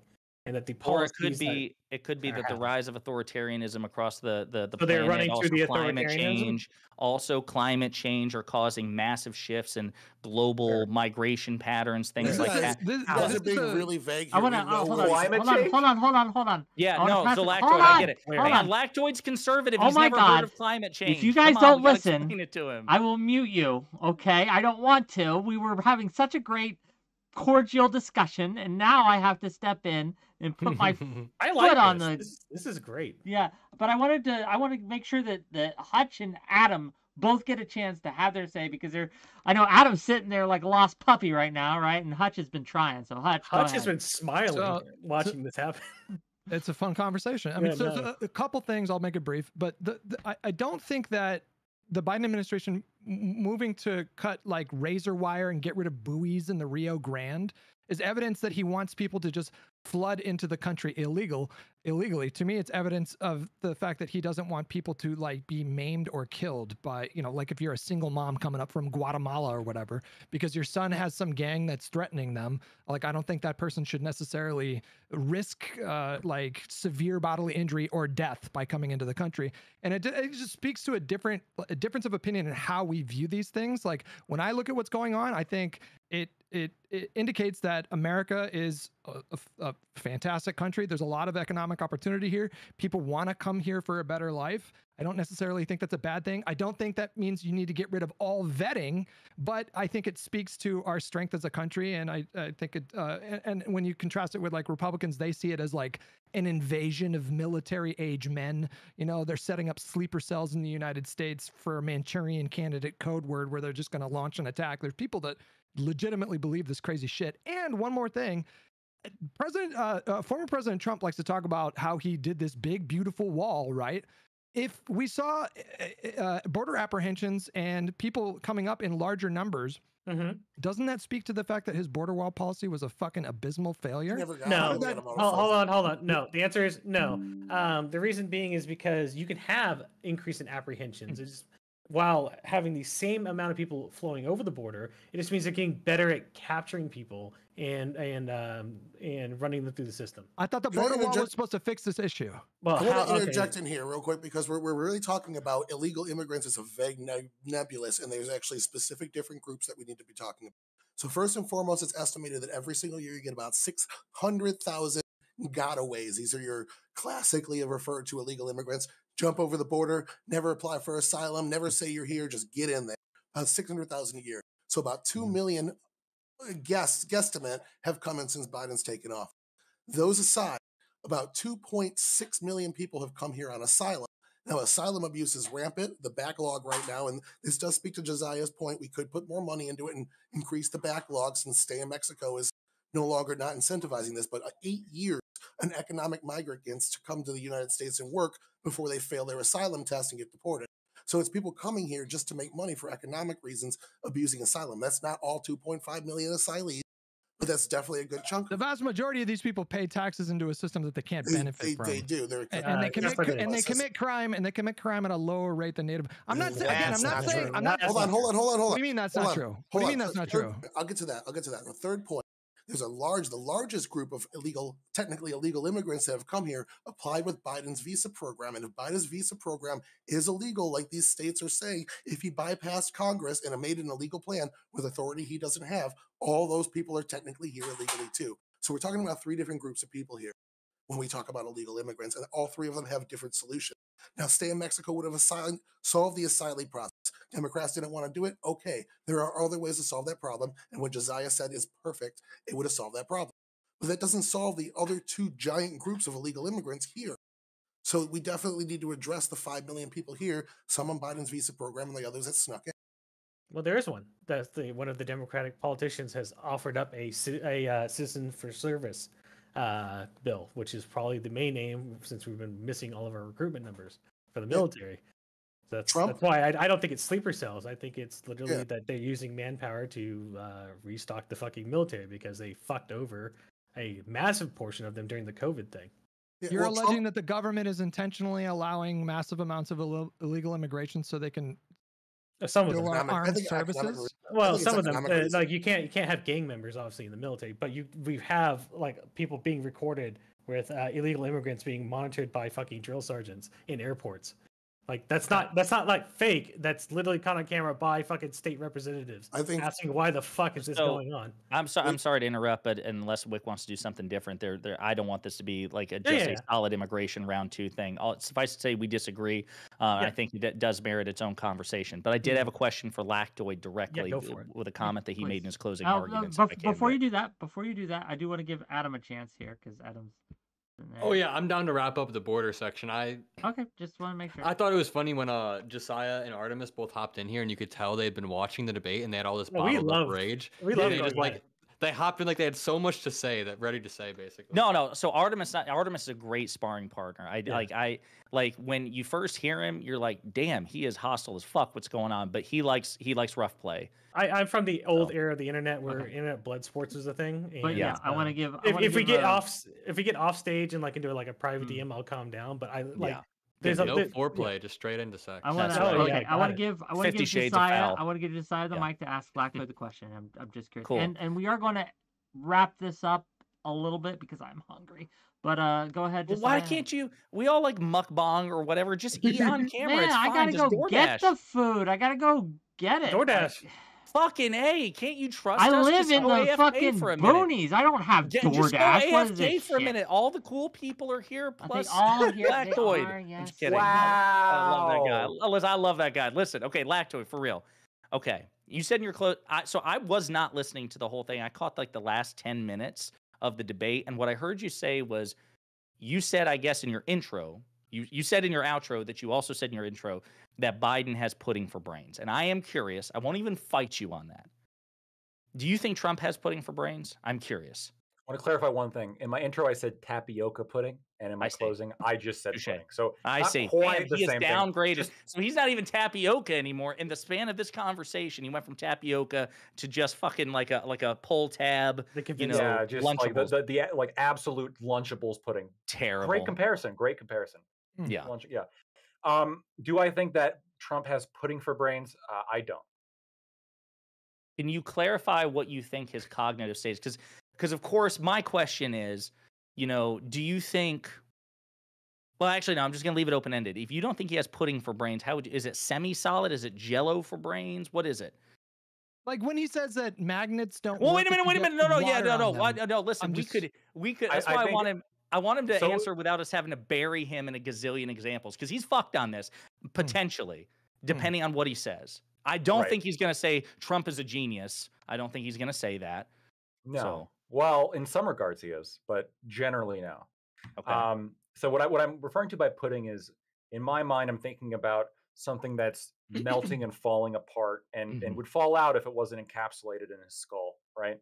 And that's what I think is happening to Biden, where you have this person who is incredibly sharp. I was rewatching the vice president debates. I was impressed, actually. Sure, and I think that Paul Ryan. Yeah, and I think he comes from a background where you have to be pretty smart to get to where he got, and I think he is smart. And so he has got this background. And then you're seeing a decline that's noted both in the Her report and I think through video evidence as well, just by watching him. You see a decline that's consistently getting worse and worse, like a train that's picking up speed, right? With Trump, I think you have somebody who doesn't have a very the same base of knowledge. I don't think that he is somebody who came from a background where he had to know as many things as Biden does. But I don't think that his brain's falling apart in the same way. I think that 4 years from now, Biden's going to be like incomprehensible.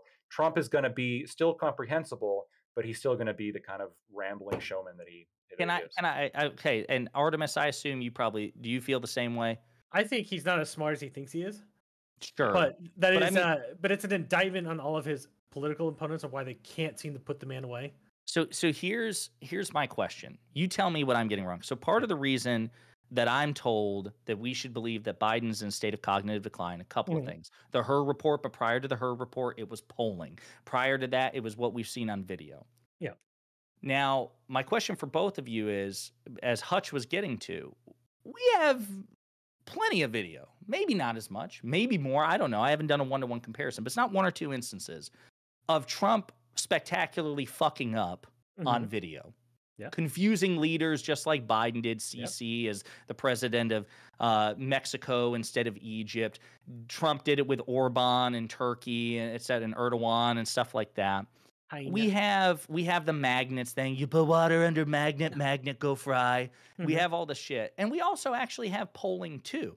Yeah. Poll after poll after poll shows now, and it's worse for Biden. I'll go ahead and concede that. But a majority of Americans also think that Trump is unfit for office. It ranges from 53 to 60% depending on the polling. It's much higher for Biden. Again, I'm going to cop to that. But if we have video evidence and polling that Trump is not mentally fit for office, why do you resist it? Why don't you say, you know what, Josiah, I actually do think Trump is not mentally fit for office. I just think that Biden is less mentally fit for office. Yeah, who do you want to go first? You and me, Lactoid. I'd like Lactoid first, and go in the same order. Yeah. So I think the absence of institutional evidence of lack of cognitive ability, I think, is pretty big, right? Where you have the Her report for Biden, Trump volunteered to take the cognitive exam. There was no issue there. Biden is skipping the cognitive exam, right? Those are major aspects that kind of major distinctions, I think, between Trump and Biden that kind of give me pause.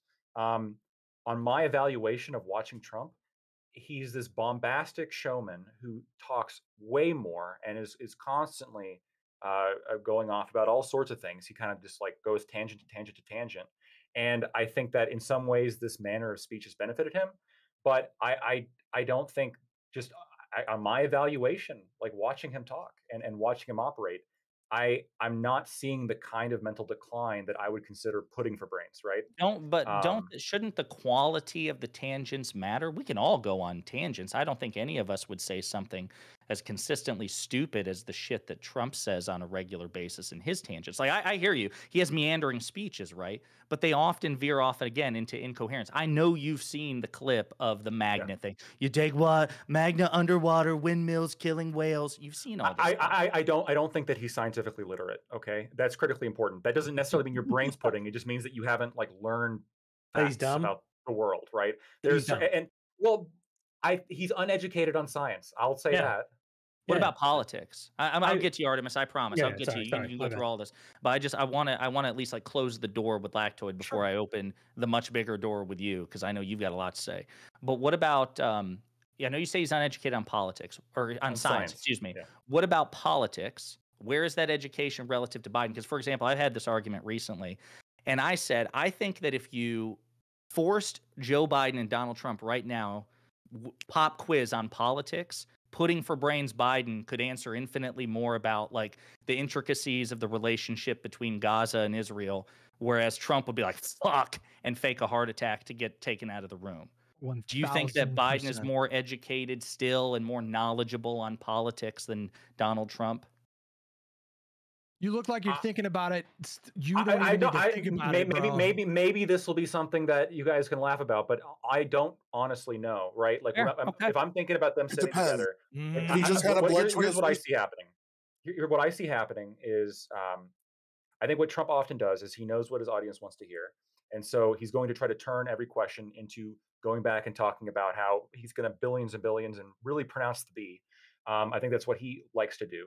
But if you got them serious for a moment, and you're like, you have to answer this exact question. Like, what do you think is gonna like be the case? To be frank with you, I don't think either of them would have answers that would be that unsatisfactory. I think both of them would sort of understand some general If you things ask about the overall situation. if you ask Trump about like the origins and the evolution of the conflict in Israel, you think he would be able to give you a cogent answer? I don't think Biden would. I don't think either of them would be able Biden to. would. Yeah, I'm crush. surprised.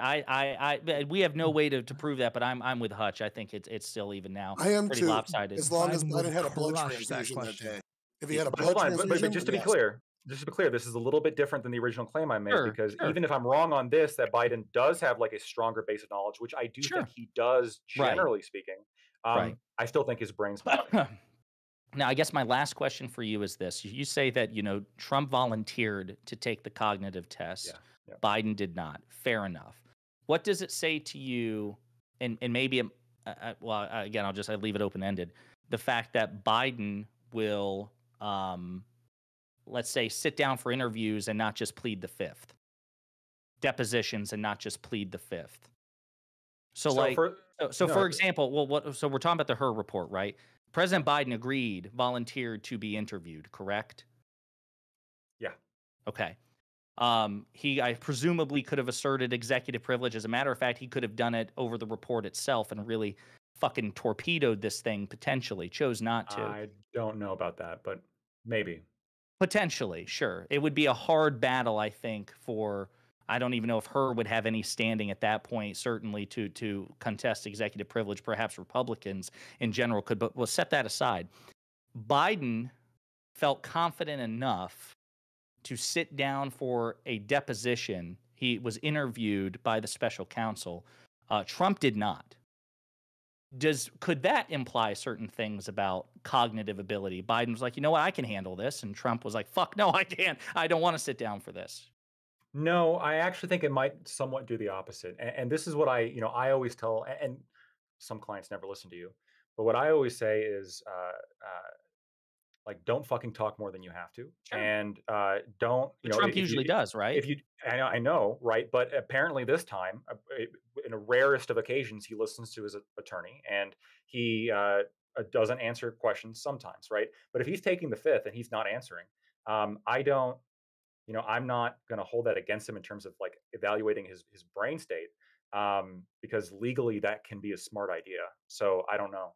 No, In fact, you could argue that even doing the interviews may have demonstrated a lack of judgment on Biden's part. He forgot he had arguably. dementia. The effort he was making was an effort at it. He was trying to display transparency. He was trying to like very visibly cooperate. Whereas with Mueller, I don't even think Mueller got an interview with Trump. No, he got written answers. Yeah, exactly. Well, I said this though, I said this, and I agree. This is when Her goes into this, why he's talking about the differences in terms of evaluating whether or not Biden thought he was committing a crime. It's pretty much established that he broke the law, and it's pretty much established that he knew those documents were classified. The question is just, did he know that he didn't have the right to have them? That's the only like open question. And I do think that there's like, when you look at everything all together, it's not just some like, shit he pulls out of nowhere. I think Her does have like arguments to say like Biden probably just like fucking forgot. He probably just didn't think about it. He probably just didn't know. He probably was just wrong, right?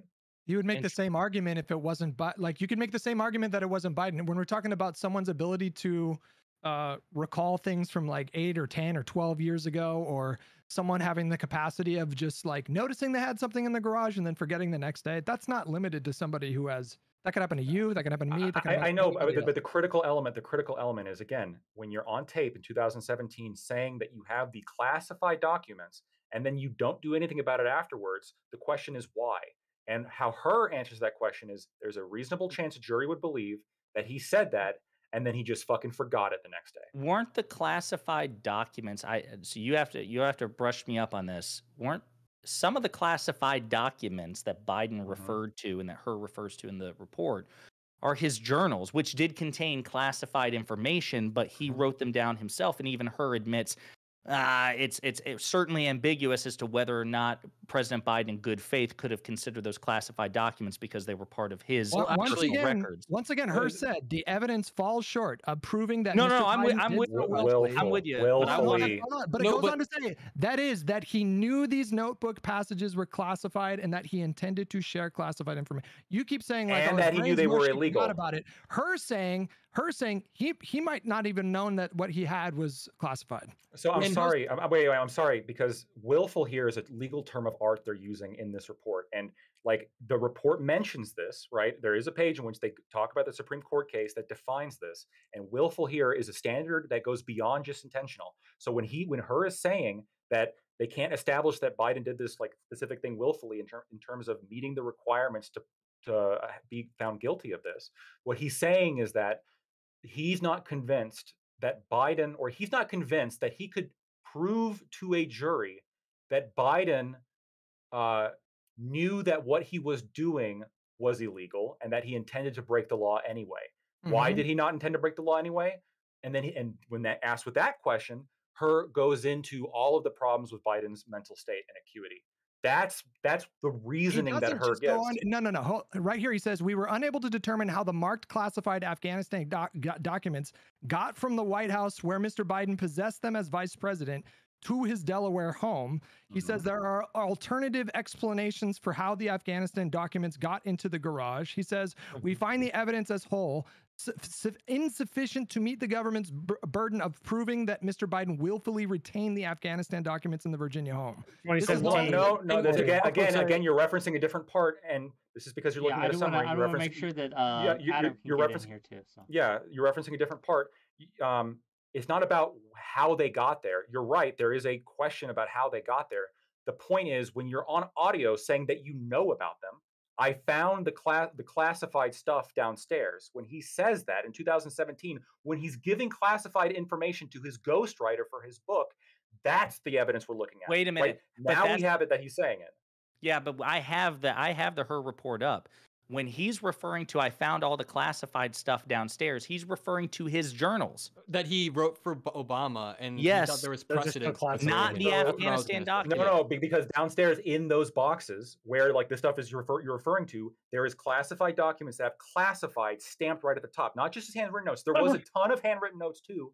And then Her goes into questioning, well, what about these handwritten notes? Are these also classified? They are going to be having classified information. And he did give that classified information to his ghostwriter.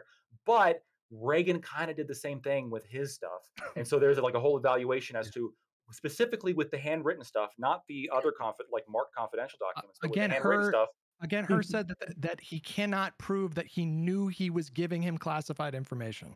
You can shake your head. Willfully. Yeah, legal term of art. I would just invite you guys to look at page 386. That's what I'm on too. Disputed, of the Her report, where Her makes the leap that Biden is referring to classified documents, but doesn't prove that that's what Biden's referring to. And as a matter of fact, there's evidence in the interview that Biden was referring specifically to the memorandum he personally wrote to Barack Obama when Biden was vice president. Pause before we go on. I'll turn this into an audience decision, gang. I'm super hungry, but this is good conversation. But you got to pay me if you want. I'll pay you. How much money do you? I'll pay you fucking right now. I'm enjoying this conversation. Big shot, Josiah. Now. Okay. I don't get a chance. I don't get a chance to talk to you motherfuckers all that often. Okay. I've never talked to Hutch before. Throw me a cool. Oh man, I don't want to overshoot here. No, I'm super hungry. Go for $100 super chat right now, and we'll keep going all night, baby. We'll go. I'd say Josiah, all night. I got to eat at some point. Hey, fuck your food, Lactoid. Listen, I got. Why don't you guys ever I don't know, bring snacks or something? It's ridiculous. Man, look, I thought this was going to be a 2-hour conversation. Then I was going to get to go to McDonald's, that was your have a Shamrock Shake, okay, a double cheeseburger, and be good. Superior shake. So you I was guys trying to- always say I found the classified stuff downstairs. You guys always act like that's the Thank silver you for the bullet. bits. No, Sometimes you guys even thank you compare for it the to 99.99. Pondering so politics. here, I'm gonna actually bring that up as a point, Adam. So the same thing about the classified document and the voice recording is the same evidence they're getting Trump on when he's like, look at this thing, and he holds up not everybody. There's two people in the meeting who testified that what he was holding up was a newspaper about Mark Milley in Syria. And they're saying, no, he was showing up classified documents, even though they have yet to prove that was what he was holding up. It's the same amount of evidence, and I don't understand why. I'm It's pretty not sure the that same they thing. did establish. I'm pretty sure that they did No, establish the not specific yet. documents that he showed. No, No, because the not yet. people that the authors that he was speaking to were interviewed by the special counsel. That's what they said. The people who testified, let me see if I can pull it They up. testified to the specific document that he showed them.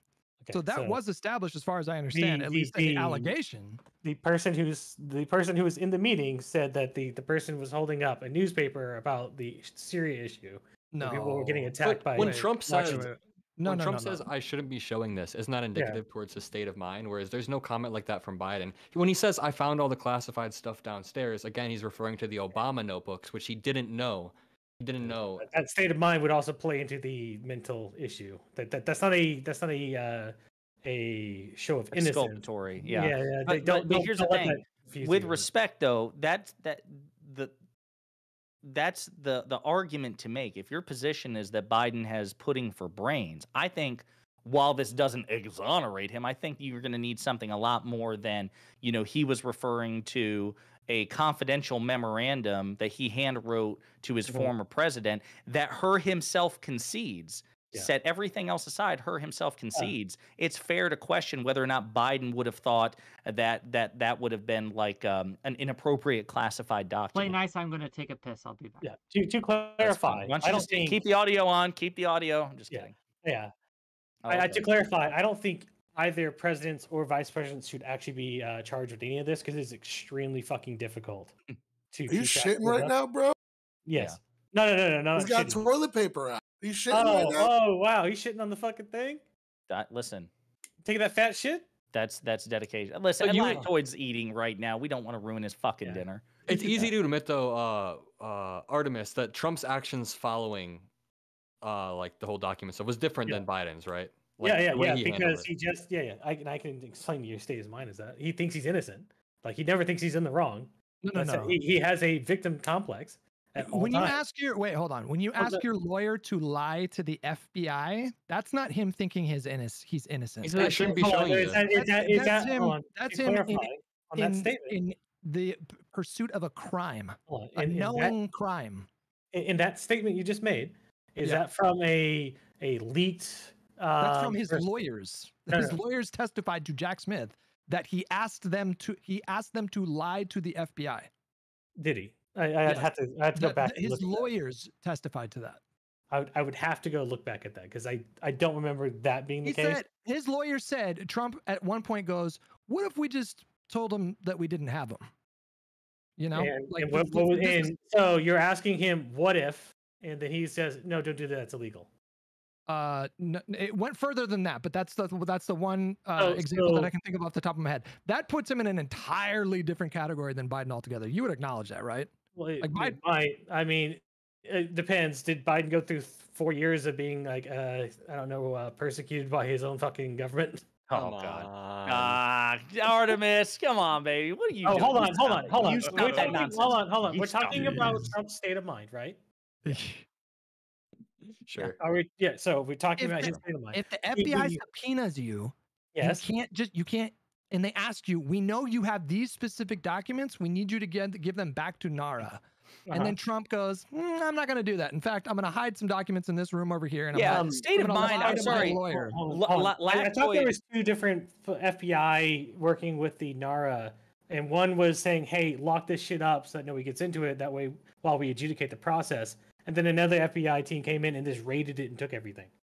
There was two different processes going on. You're skipping about 15 steps there. But they were fighting. Well, hang on. By the way, mentality only goes so far. Like, again, I'm not an attorney. Lactoid can correct me if I'm wrong. But if I murder somebody and I'm like, listen, I didn't think murder was illegal, that's not going to be a defense, right? You're still going to be on the hook for it.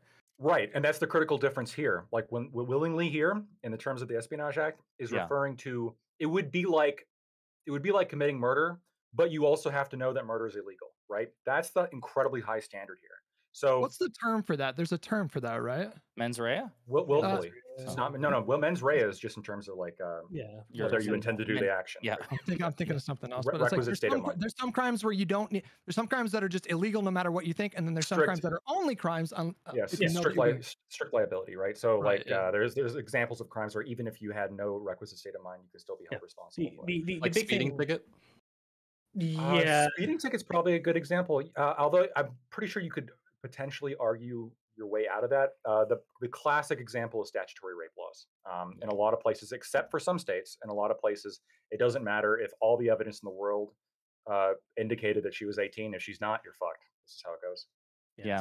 So okay. So we talked about Can we immigration. just acknowledge the libertarian is very bringing up the statutory law. Anyway, sorry, go. Wait. I want to address that for a second, okay? Because I'm very, you know this, maybe you don't. I'm very strongly in favor of protecting children, and I very much am a fan of age of consent laws. But I do generally, I'm incredibly skeptical of any kind of strict liability crime. Like if you have reason to believe what you're doing is not illegal, and every reasonable person would agree with you, the idea that we would still get you in trouble seems a little bit Orwellian, right? Like. I don't want to go down this rabbit hole. Let's Go. We should talk about something light, like did Trump commit a coup or attempt a coup? Oh, that's light. Yeah, that's an easy. That's an easy one. Yeah. So I guess going back to the the persuasive case thing, I just, to me, you may end up having a point, Artemis, that by the time of the election, hanging hats on the threat Trump poses to democracy will be insufficient. And certainly, the polling suggests right now that it's not quite sufficient. Yeah. But it's not done yet. And again, as far as I'm concerned, I look back on it and I see that MAGA being radical and a threat to democracy, it's worked in 2020, it worked in 2022, it worked in 2023. And I think it stands a chance of doing here. As a matter of fact, That's why you funded them, right? Oh, here we go. All right. You know what? I'm glad you brought that up, Lactoid. I'm glad you brought Lactoid thing. So Lactoid, just for clarification's sake, Adam and Hutch, is Lactoid, his beef with MAGA extremism isn't that they're extreme and anti-institutionalist. That's okay. It's that they're Democrats. It's that Democrats funded them during the 2022 midterms to get them to win primaries, so we cannot. Right, but I understand. His complaint is it's the same. I actually had a complaint with it too, even though it turned out to be effective. Which is, goddamn, you risk quite a bit doing that. They ran the table though. It fucking worked. Right, but Lactoid's beef isn't that it happened.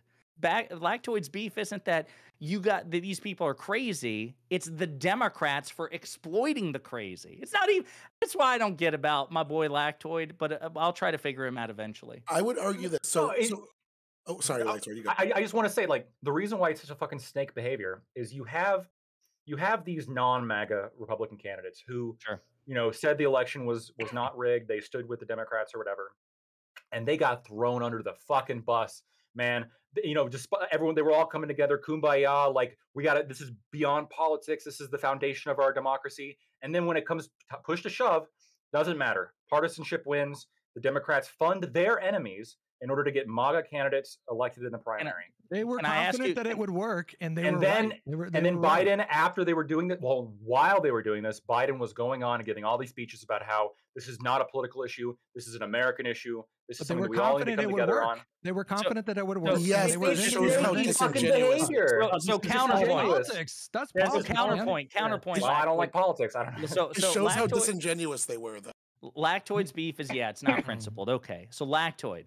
Then I am sure, and maybe you covered it earlier in this conversation, I'm sure then, by that same standard, you are outraged, especially given how strong you feel about the border, that Republicans have tanked this border bill to exploit it as a wedge issue for the election. That's not principled at all, and I would bet right now, somebody should do this, check Lactoid's very prolific Twitter page. Oh, yeah, I think he is ranting. He is ranting about this as we speak. Damn it, Republicans. How dare you complain that this is an existential crisis? So a couple things. First of all, you're not going to find something like that, but I also don't think you're going to find any tweets about me complaining about, like, I Mexicans. understand, motherfucker. I understand because I like Mexicans. I'm fine with the Mexicans. Who cares? They're good people. My They work question hard. is, as a matter of principle, you surely object to the dirty pool that Republicans are playing too, right? To the extent, yeah, I do. To the extent, specifically, I can think of a specific example too. I think it was what's his face, Lindsey Graham. Oh. I'm thinking of Lindsey Graham when he's going up there and he's talking about how like he's making up reasons on the fly as to why this bill sucks, and his answers are shit. Langford went on the record and said that a prominent right-wing social or media person, people speculated it was Bannon, called him and straight up said, if you give Biden a win, I will dedicate my life to destroying I think it might be Laura Ingraham, because she said that there needs to be political consequences for those Republicans who backed this bill. Interesting. But he faced pressure from conservative media. Listen, it's smart. First off, there's a few reasons here. One, the House was ignored. They didn't. Mike Johnson should have taken to the amendment Tyler, process. before you go on, I want to hear this, but I need you, if you're going to say this is smart, then I want you to go back and revise your statements about Democrats backing MAGA candidates in the 2022 midterms. You'll concede that was smart, right? Because absolutely, it was. Okay, there we go. We're gonna be as long as I'm here. Goddamn it, we're gonna have the same fucking standards for both parties. I love finding like little fucking loopholes, like what Mitch McConnell did to Merrick Garland. That there shit, you like, go. Smart but disingenuous. Okay. I want to clarify one thing. I don't actually know if the bill is like good or bad. I haven't fully read through it. But I am of the opinion that there are some Republicans who, for political reasons, oppose the bill, and I would consider that to be disingenuous. Even if it was okay, it would have passed the House if they put it to a vote. Let me clarify. The reason why the main objection was is that inside the bill, it gave the things that Democrats wanted: the visas, the amounts, the pathways to citizenship. No, it did not. Was it just the visas and green cards? Or is that no? So the thing it's not material to what I'm saying. Let me just I'll do the pathway away. The issue is it gave Democrats what they were asking for. It had the restrictions the Republicans wanted, but with a caveat inside, where the president at any time could just waive the shutdown or any of the things that what he believes is best for the United States at that time, which is a huge issue. I read that bill. So, okay. The issues with it that Republicans had, and if you want a really sober, good take on it, go to Tom Cotton's Twitter page. He actually went through and gave really decent takes from Republicans. They were decent. You might not agree with them. They were sober takes. They were better than nothing. So it's smart politics. It's a better bite of the apple. If we go by polling right now, Republicans are going to control the Senate. They may retain the House, and they're going to take the presidency. If you just look at polling right now, it's a better bite. Hold on. Let me get a point out. I've been sitting silent for like 20 minutes. So no, you haven't. Yeah, I did. I've been trying to jump in for a while. You guys are going hard. So. It's a better bite of the apple. It's smarter for them to resist because they can get a better deal for what they want. On top of that, Mike Johnson was completely left out of the negotiations. Now, he should have taken it to a floor vote. He should have allowed it to enter the amendment process, and he should have offered a counter bill. Instead, he did none of those things and just said dead on arrival. I don't like that, but it is still smart politics to do what he's doing. So that's not what happened. So Langford confirmed that Mike Johnson was invited to participate in negotiations. Johnson didn't do it. That's not true. Okay, Cotton himself is a source of extreme bad faith, so I'd take anything that he said with a grain of salt. The fact of the matter is that this was not a complete win for Republicans. That's true. It didn't give them everything they wanted, but the bipartisan consensus was that this was a relatively conservative immigration bill. It was endorsed by the fucking anti-Biden, pro-Trump, jerk-off Border Patrol Union. I like that. This isn't perfect. This isn't perfect. But they said it's not perfect, but it's certainly far better than nothing. And in terms of a better bite at the apple, unless some sort of miracle happens, they're not going to get a better bite at the apple, because right now Democrats are favored to take the House, which means this thing is dead on arrival. And even if they don't, you need 60 votes in the Senate to pass legislation. Unless Republicans break the filibuster, and WhickTV assures me that Republicans won't do that. So if that happens, I'll have beef with WhickTV. Because I'll be like, WhickTV, what the fuck, man? I thought Republicans love the institution of the filibuster and would respect it all. Once again, hold on, stop, because this is the first thing me and Josiah. Oh, fight him! All right, I'll back up. Let's see it. No, don't back out, right? But I think that the institution of filibuster protects us as Democrats more than it protects the Republicans. I think that at least today, as it stands now, why would we give up the filibuster when there is a possibility that Trump will take the Senate and Trump will take the presidency? Why would we ever weaken that institution right now? And again, the Republicans had the chance to do that when Trump won election in 2016. Trump actually tried to get Mitch McConnell to weaken the filibuster. Mitch McConnell refused, right? Refused. So we can't just not give this. There is a pattern of evidence that, again, Mitch McConnell and the Republicans in the Senate do not want the filibuster gone. If that changes, then my opinion changes. But as it stands now, I don't think there's compelling evidence that the Republicans want to get rid of the filibuster. Mitch is evil, but he's very smart at what he does. He's very good at his job. Very evil, yes. I think I think my opinion of the filibuster has changed too over time. I think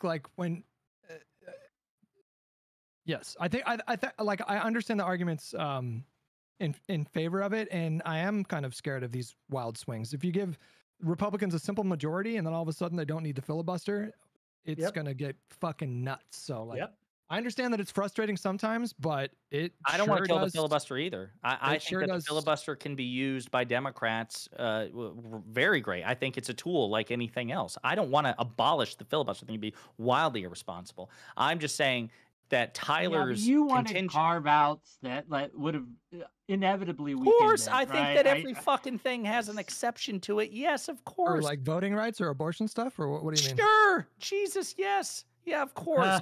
So all that aside, what I'm saying is Tyler's contingency can only occur where they get a better bite at the apple if they either are willing to break the filibuster to pass a conservative border bill, which I've been assured they won't because they love institutions, or they get 60 votes in the Senate. That's definitely not going to happen. So that's not true. Well, because I want to pass it to Artemis. The executive. Sorry. Yeah, Artemis had some stuff to say. I cut him off, and I want to make sure he gets it. I would say that it's not likely. If Trump does win, the Ukrainian funding is going to be desperate at that point, and the Democrats who would have survived the election, will be very wary of pissing off the electorate even more from the substantial loss that they took from Trump coming into office. They would be more amicable in passing that. I don't think it needs to remove the filibuster to get that to happen. Plus, Trump has the authority to shut the border down and direct Pentagon funding to where he wants it under emergencies. So that there's no need for him to negotiate anything. Wait a minute, that was contested in court. Why didn't he shut the border down? Why didn't he shut the border down when he was president then? I think he did. Well, wait a minute. No, he didn't. That was the problem. And then again in 2019, he shut down Congress because he said he was tapped out. There was only so much he could do. Jordan, will you shut that door, please? Yes. There's only so much he can do, which is why he needed legislation from Congress. And when he wouldn't get it, he shut the government down in 2019. I just want to be very clear about this. Hang on. I just want to be very clear about this. Anyone, and I mean this with love if this applies to anyone here, if anyone thinks the president of the United States can shut down the border, you don't know how government works, because otherwise Trump himself would have done it. It is the ultimate refutation. It's a dead argument. Let it go. If you're watching and you feel the same way. I think that's a misleading statement because Trump is not smart. He doesn't know what powers he actually has. And just because he didn't use it doesn't mean he doesn't have the authority to use it. Trump has surrounded by counsel. He would have been surrounded by counsel that would have advised him. Yeah, exactly. Yeah, where did that counsel get him during the fucking 2020 election? What? So wait a minute. Do you think? Wait a minute. I'm confused. All those losses in court that you keep touting. Because he didn't have. Wait a minute. Because he didn't have a case, right? I'm just saying. His counsel's not very good. No, wait a minute. There's a limit to what good counselors can do. If you don't have a case, the best counselor in the world, it's like making, I don't know, a filet mignon out of a shit sandwich. You can only do so much. Trump is usually wrong on the facts because he's an idiot, and by the way, intellectually and morally inferior to every Democrat. We do know that the president does have the authority to unilaterally remove people, because Teddy Roosevelt was one of the most famous people who've used it to remove Muslims during the time that they came over. And he unilaterally sent them back. What happened to Trump's Muslim ban? They changed it to add in North Korea, and then it went through. It went through 2 drafts, and then on the 3rd, he got it. Yeah, Right. But What happened with the first 2? Well, wait a minute. See, but this is what I'm talking about. Yeah. When Trump tries to take unilateral action, he was very often stopped by the courts. Okay, so again, the Muslim ban's a great example. This idea that his power, even with respect to the border and immigration, is limited and justiciable by the court. The court can say, "No, Mr. President, you can't do this," and they did it to Trump. And it's the same thing with the border itself in terms of reallocating funds. When he tried to reallocate funds to his border wall, the court shut him down. He does not have plenary authority to do with whatever the fuck he wants. He is still very much constrained. I can almost guarantee you that if they were to send this back up through the courts of the exact same thing, the court would rule the different way. Artemis, with respect, that may be the case, but what we have is a case history, and Trump took L after L after L. Even Lactoid won't resist that. Lactoid will say that Trump tried to do shit, Lactoid, and will the you court shut him resist that? down. I think Republicans have lost a lot over the past several years, and I think that when it comes to can the president just unilaterally shut down the entire border, I don't think that's true. And I genuinely could does the president have a lot of power when it comes to this shit? Absolutely, Sure. right? Can I jump in here real quick for the border side? So the president did shut down the border for Title 42. It was considered emergency COVID power. But I've been looking here. I can't find anything that said that it had to be temporary. It seems like the emergency powers thing is just a customary thing we do as a country, but it's not written in stone that Title 42 couldn't just stayed in place forever and kept the border permanently. That's why Biden had to take. I thought the emergency powers were a requisite. I thought it came from the emergency powers. I'm looking. I can't find anything that would result in Title 42. I think they just announced it as, hey, we're doing this active act of authority that we normally wouldn't because it's an emergency. Title 42 held up in the courts because I know that some of the activist groups tried to get it taken down and failed. Yeah, I thought he had to invoke emergency powers to do that, though. Yeah. So if he just invokes, so you're saying if he invokes emergency powers, then now he can do it. He can shut down the border through Title 42. Yeah, I believe. Well, so. the 42 is not here, but he could make Title 42 again. Yeah, I think he would have to establish that there wasn't. I don't think he can just massive. I don't think he can just call anything an emergency. No, he can't, because most of the people coming in are coming in on either Biden visa or asylum. It's not a massive wave. It's control. This is what they want. You could claim that, but Texas is going to differ. Yeah, well, this is what the Biden for example, I've heard progressives. I've heard progressives say that Biden should declare an emergency and then do a bunch of like Green New Deal stuff. And I want to see that happen. And it's unclear if the courts would allow him to do that. I think there are limits to emergency powers. I'm going to step in here. This isn't a left problem or a right problem. This is just a problem. This is something I push back against a lot of leftists at.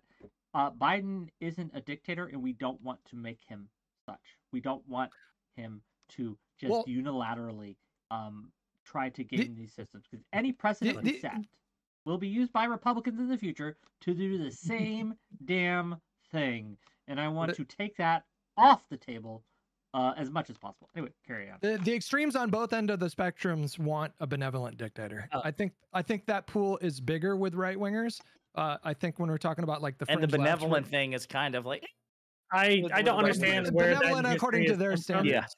Yeah. I mean, I think throughout history it'll show you that the left people who do it for your own good are almost always more dictatorial than anybody else. I'm talking about the volume of like leftists in the United States is very small. Like, what do you define as a leftist? Because that's going to be the definitional issue. When we use the word leftist, typically we're talking about somebody who is like full on socialist communist. Yeah. So there was a Rasmussen study or whatever. Sorry, go ahead. Rasmussen did a study that showed like the top 1% what we could qualify as the elite, a postdoctorate, making X amount of money in an X amount of a dense area, almost solely line up with the far left on policy, trans issues, climate issues, etc. Right, but that doesn't necessarily mean they want to end capitalism. It just means that they have like really progressive policy. I'm talking about full on leftists that are like Biden should when we talk about authoritarian left, we're talking about like something I saw a lot was a lot of leftists on Twitter, tankies, like a lot of leftists on Twitter wanted Biden to go to threaten Joe Manchin with prosecuting his daughter, in order to whip votes. That's the kind of like funny. When we talk about that authoritarian left, that is a small chunk of the party. I'd argue most socialists are upper middle class in the United States.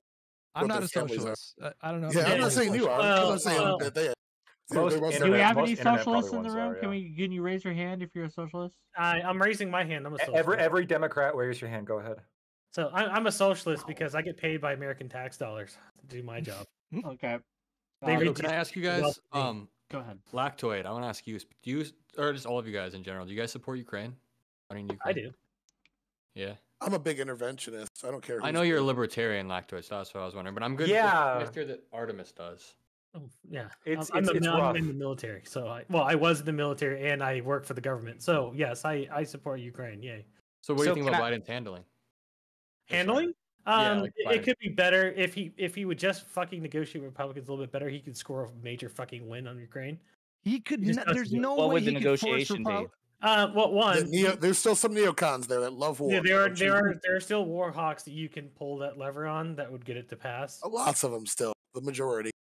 The problem is the Freedom Caucus in the House have it's kind of like a similar situation with like Manchin and Sinema. You have this small group, and if your majority is really small, even a small group can wield a whole lot of power. Because if you put a Ukraine funding bill on the House floor right now, it would pass. The problem is Mike Johnson won't even allow that vote to happen. Hold on. Here's a good question. Here, instead of the power play move that like people claim Biden did by separating the bills, if you just gave the Republican Party everything they wanted in the fucking border area of the Ukrainian and mass funding bill, and then pushed it to them and said, "Here, I gave you everything you wanted.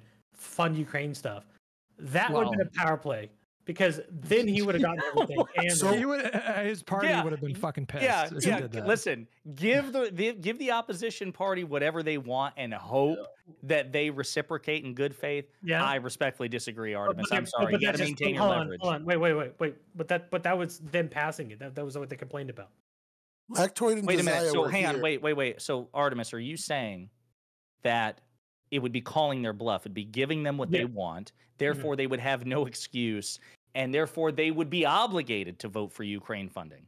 Yeah, because it's in part of the same bill. With respect, in a different world where Republicans behave in good faith and are obligated to adhere to their previous statements, you'd have a point. In the real world, they can say shit like, yeah, give us border funding, or give us a border bill first, and then we'll pass Ukraine funding. Then you give them immediately renege on that. Right? Yeah. The issue is that when we look at the fallout from this escapade that happened in the House, we can see that Democrats took more of the hit in terms of who was at fault for the border when this came about. Which is wild, because Donald Trump literally said, but you're talking about being persuasive here.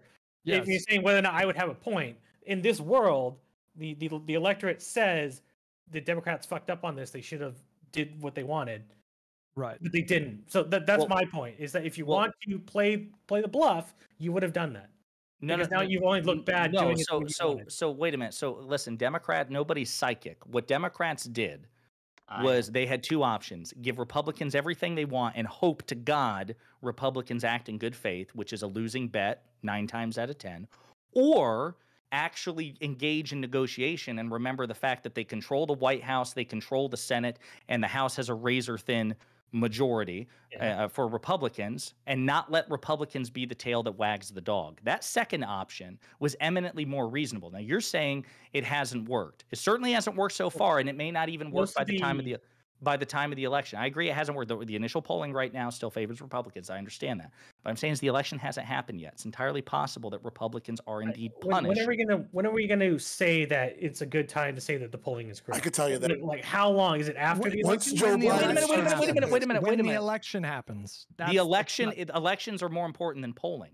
Yep. Me giving you the polling is not me saying that polling doesn't matter. You, on the other hand, are just wiping your hands saying it's a done deal. It's fucking not. It's not. The issue being is because never in the history has a Republican candidate been up in the polls And You're right, but historically, Yeah, the there's a Democrats lot of need a never in 3 to 4 history point about this advantage to election. even There's win. When a in history lot. have we had a major political candidate facing 91 charges? listen, hold on. And This is that Donald is Trump's best Never. matchup. This is Donald Trump's best matchup. I think Donald Trump is baked into the cake. I don't think there's a lot that could change his polling numbers because everyone knows exactly who he is, convictions or not. That being said, this is his best match. Biden has not started campaigning yet. The fundraising that's already started to happen from the Democratic Party, Biden right now is on pace to have twice as much money as Hillary Clinton had in 2016. He is going to push $250 million. every message. Yeah, We're gonna Never- get some I've of never that seen- dough, boys. Well, I've and never Trump's- seen- sorry, And I've Trump's never PAC is having to pay his legal Yep. bills right now. What So to about the his extent that social deal that's coming through? Where he's going to get $4 billion worth of assets from that. Trump, Biden hasn't started campaigning yet. He's going to sell. He's going to go public with Truth Social, and somehow this man has figured out a way to get $4 billion worth of value out of it for himself. Okay, well, in the world where that has not happened yet, it's not looking good for Trump financially, given that his PACs have to be footing the bill for, Well, for it's his already been legal. Oh, you ain't approved. seen his shoes yet. Hold on, it's approved to go public. They were holding it back, but it's approved. I to go saw public. those shoes. So Yeah. that, Nice. just- Tight. that came out in the news either today or yesterday. When we're Again, talking about I love polling, the when we're talking shoes. about polling, literally the only poll that matters is the election. And if we looked at like betting markets in 2016, Hillary Clinton was fucking dominating, like dominating in the betting market. So I mean, we can point to like how often in history has a candidate been up this much and then lost. Like that's fair to point that out. And I'm not saying that if you're a Democrat, you shouldn't be somewhat nervous when you look at the polls, but there's a lot that As Trump much has as to I go wanna in be the very next clear. 4 As- years. As much as people make fun of it, Rasmussen has been one of the most accurate pollsters in the last decade. They were surprisingly accurate in 2016. They were not very accurate in 2020, as far as I understand. And again, to be Hold on. clear, I don't ignore the polls. If you ever take a look at my videos, I catch shit from my audience because I don't just blindly ignore the polls. I just the polls are not the end all be all, especially when Trump has taken L after L after L after L after L since 2016. I'm just not going to pretend that that electoral The history polls is not aren't occurred. also, I would just want to be clear that yes, the polling is something that we should be concerned about as Democrats. However, when you look at state polls and things like that, we will see things like Trump's Biden's approval rating being like 38, 39%, super abysmal, but still in a head-to-head state-by-state matchup. In a lot of these states, Biden's still winning, right? So that's what matters at the end of the day. In almost every swing state, right now, Trump is up at least 4 points for the last poll that came out like 2 days ago. And then there was one earlier in the week that said I haven't seen that's my I issue haven't is seen that the 2 days something ago has poll, to so, change. yeah. And I like, stare at polls all day. I want a closer race in terms of polling because the way it looks like now, if Biden does start his actual campaign soon, it just seems like every time he's out publicly speaking, people like him less. It's the same issue that Hillary Clinton had. It's the same issue that Kamala Harris had, where the more they talk, the less people like them. Yeah, so real quick, I want to address somebody in Wick's audience. And by the way, again, I say this to Wick's audience every time I'm on. If you have a disagreement with me, please actually try to get my attention because I'm not paying too close attention to chat. Either send a super chat for Wick to read, or when we're doing these open panels, jump on in and spar. It's fun. So 𝕾𝖍𝖎𝖙 again wants to take it back to Biden's mental acuity. What about Trump? The reason that I bring it back to Trump is because we have a binary choice, motherfucker, between these two candidates ahead of the election. You probably don't know that because you're a Republican, you distrust elections, you're not very bright. So then the question becomes, when the majority of Americans think that neither of these men are competent and mentally fit for office, then you have to look at other intangibles. I also agree that Biden has lost a step. There's no question about that. He's not the same man he was in 2020, not the same man he was in 2012, not the same man he was in 2000. But there are other aspects of competence. Donald Trump says crazy, stupid, incoherent, ridiculous shit all the time. He makes the same sort of gaffes that Biden does, except, as even 𝕾𝖏𝖏 cops do, he doesn't have the base of knowledge. He is an infinitely less educated and experienced politician and statesman. He doesn't know fuck all about foreign and domestic policy. Wait a minute. Let me finish this rant, and then you can both jump in. And then you have to look at other manifestations of competence. For example, great example, easy pivot point, infrastructure. 1 point of comparison. Donald Trump talked for 4 fucking years about passing major infrastructure. He failed because he's an ineffective administrator, executive, and legislator.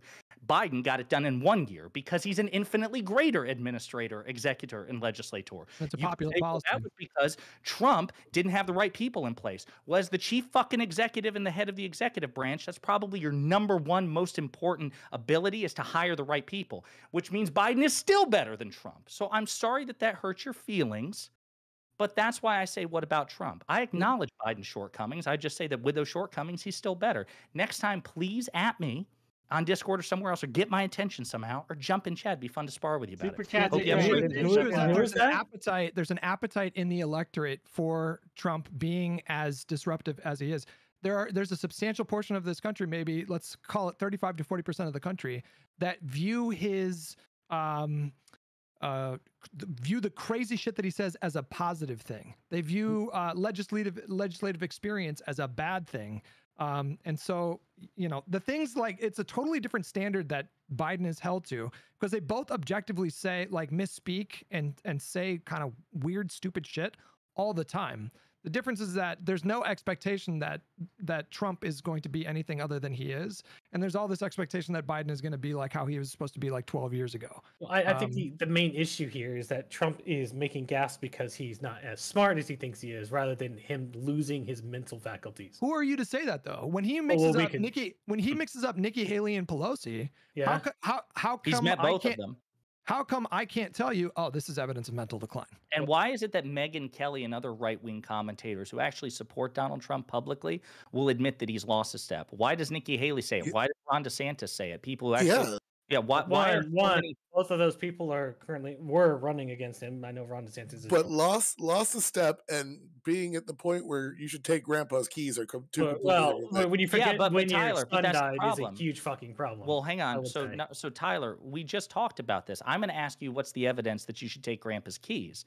And I'll actually have infinitely more at my disposal for Trump than you will with Biden. Okay, so what you were saying is that he mixed up names and, you know, Trump this and that, he says crazy things. I'm going to use an analogy used on me one of the first times we talked.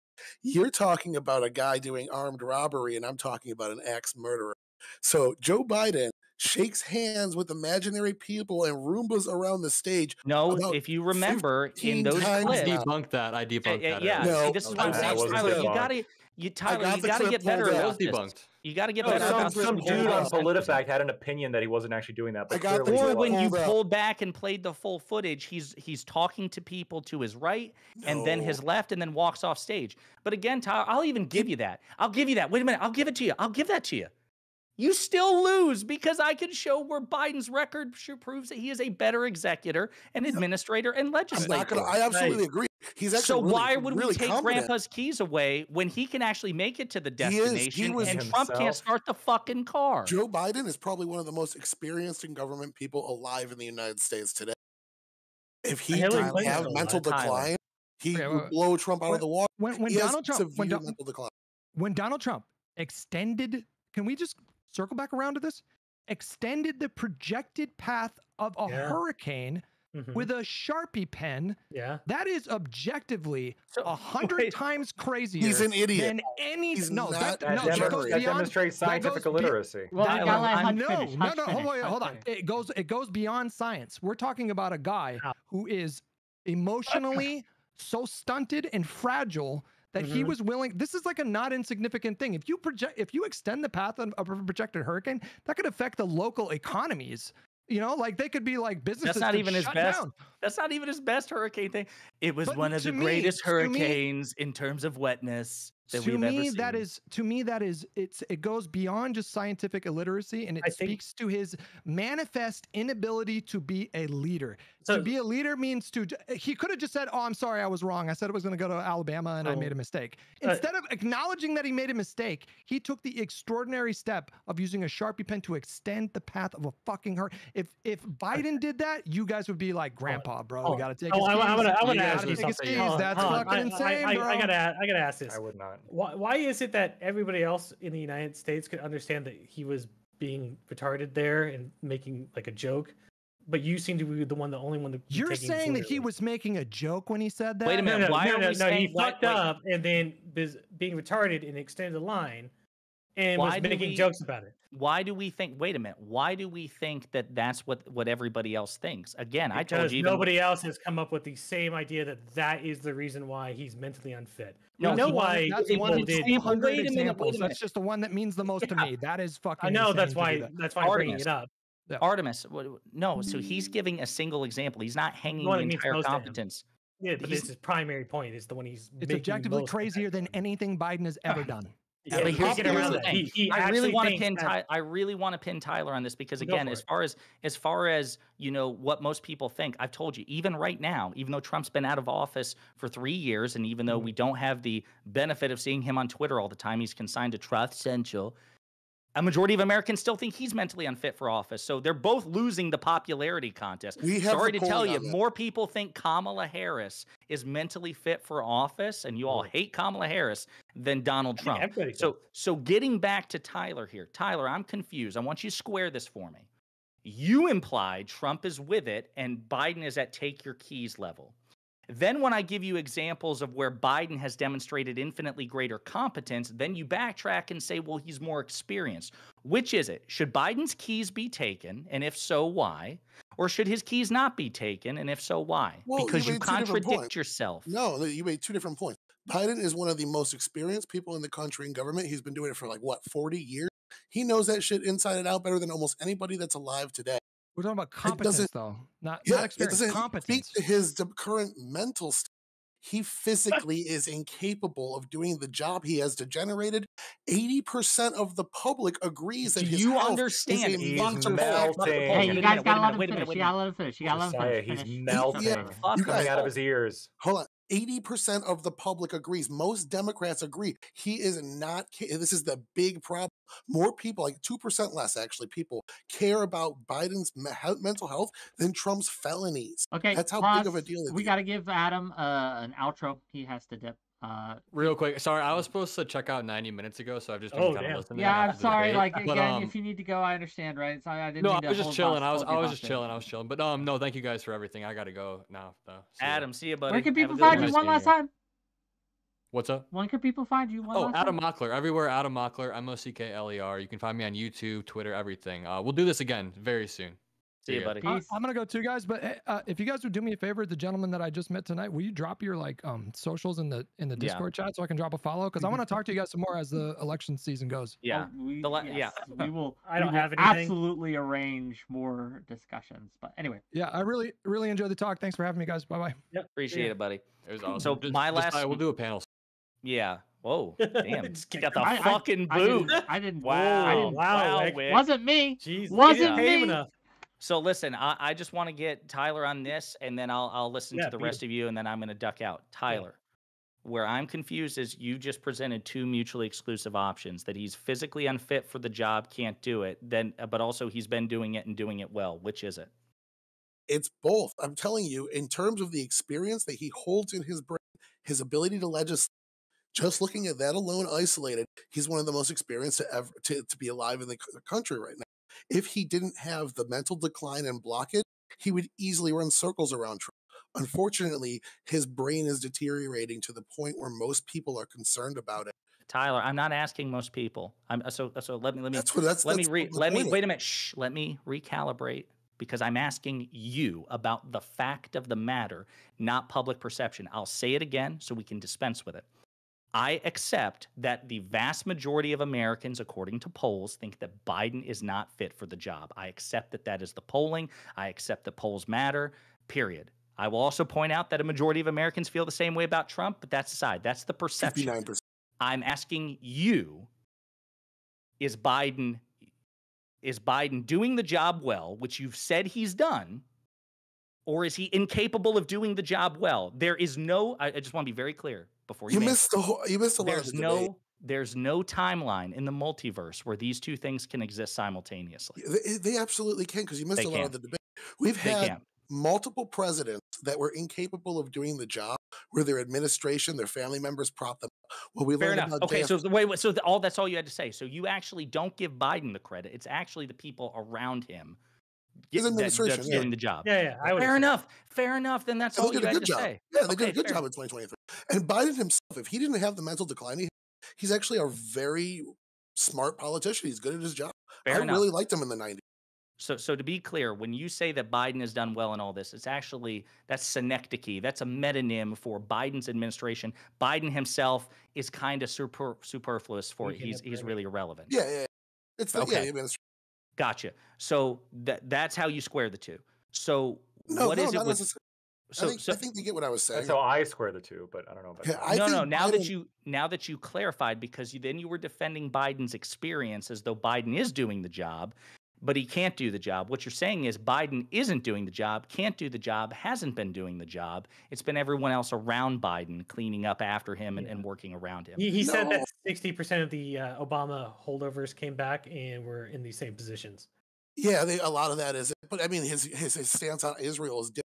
There is evidence that Biden still does have some say in the administration's day to day. He's not completely out of control, and the Israel policy from the administration shows that he's going complete night and day from what the same Israel policy that you say is his crowning achievement. One of my favorites, yeah. So he probably does have some say. Oh, that's fine. I don't think you can possibly square this for me. I try to explain it. It's like he really can't do it. Like he can't do it, but everyone else is doing it. But also the one thing he is doing is my favorite thing about him, and he's. Do you get what I'm saying? Yeah, maybe this is like what I'm maybe. So maybe the bridge here is what Tyler is potentially arguing is that you have somebody who, without a team, couldn't do shit because their brains coming out their ears, right?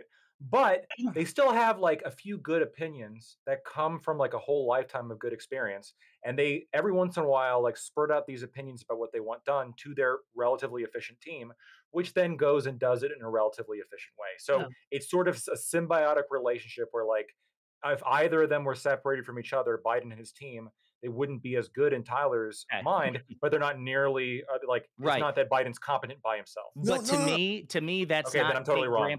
That is, I do agree with that. But what I'm trying to say here is Biden is just unfit because his brain is melting. If his brain wasn't melting, he'd be one of the most like competent politicians in the country. Wick can translate this for me tomorrow. I'm sure he's, especially since he was here the whole thing. So then my next question is my last question for you, and then again I'll hear all of you, and then I'll dip out. And then Trump in comparison, what's his beef? Because you said because this started with a comparison between the two. Where's Trump's competence versus incompetence, and his team versus without his team? Where is all that? Extremely dependent on the people around him to make the right decision because he's a fucking inept idiot.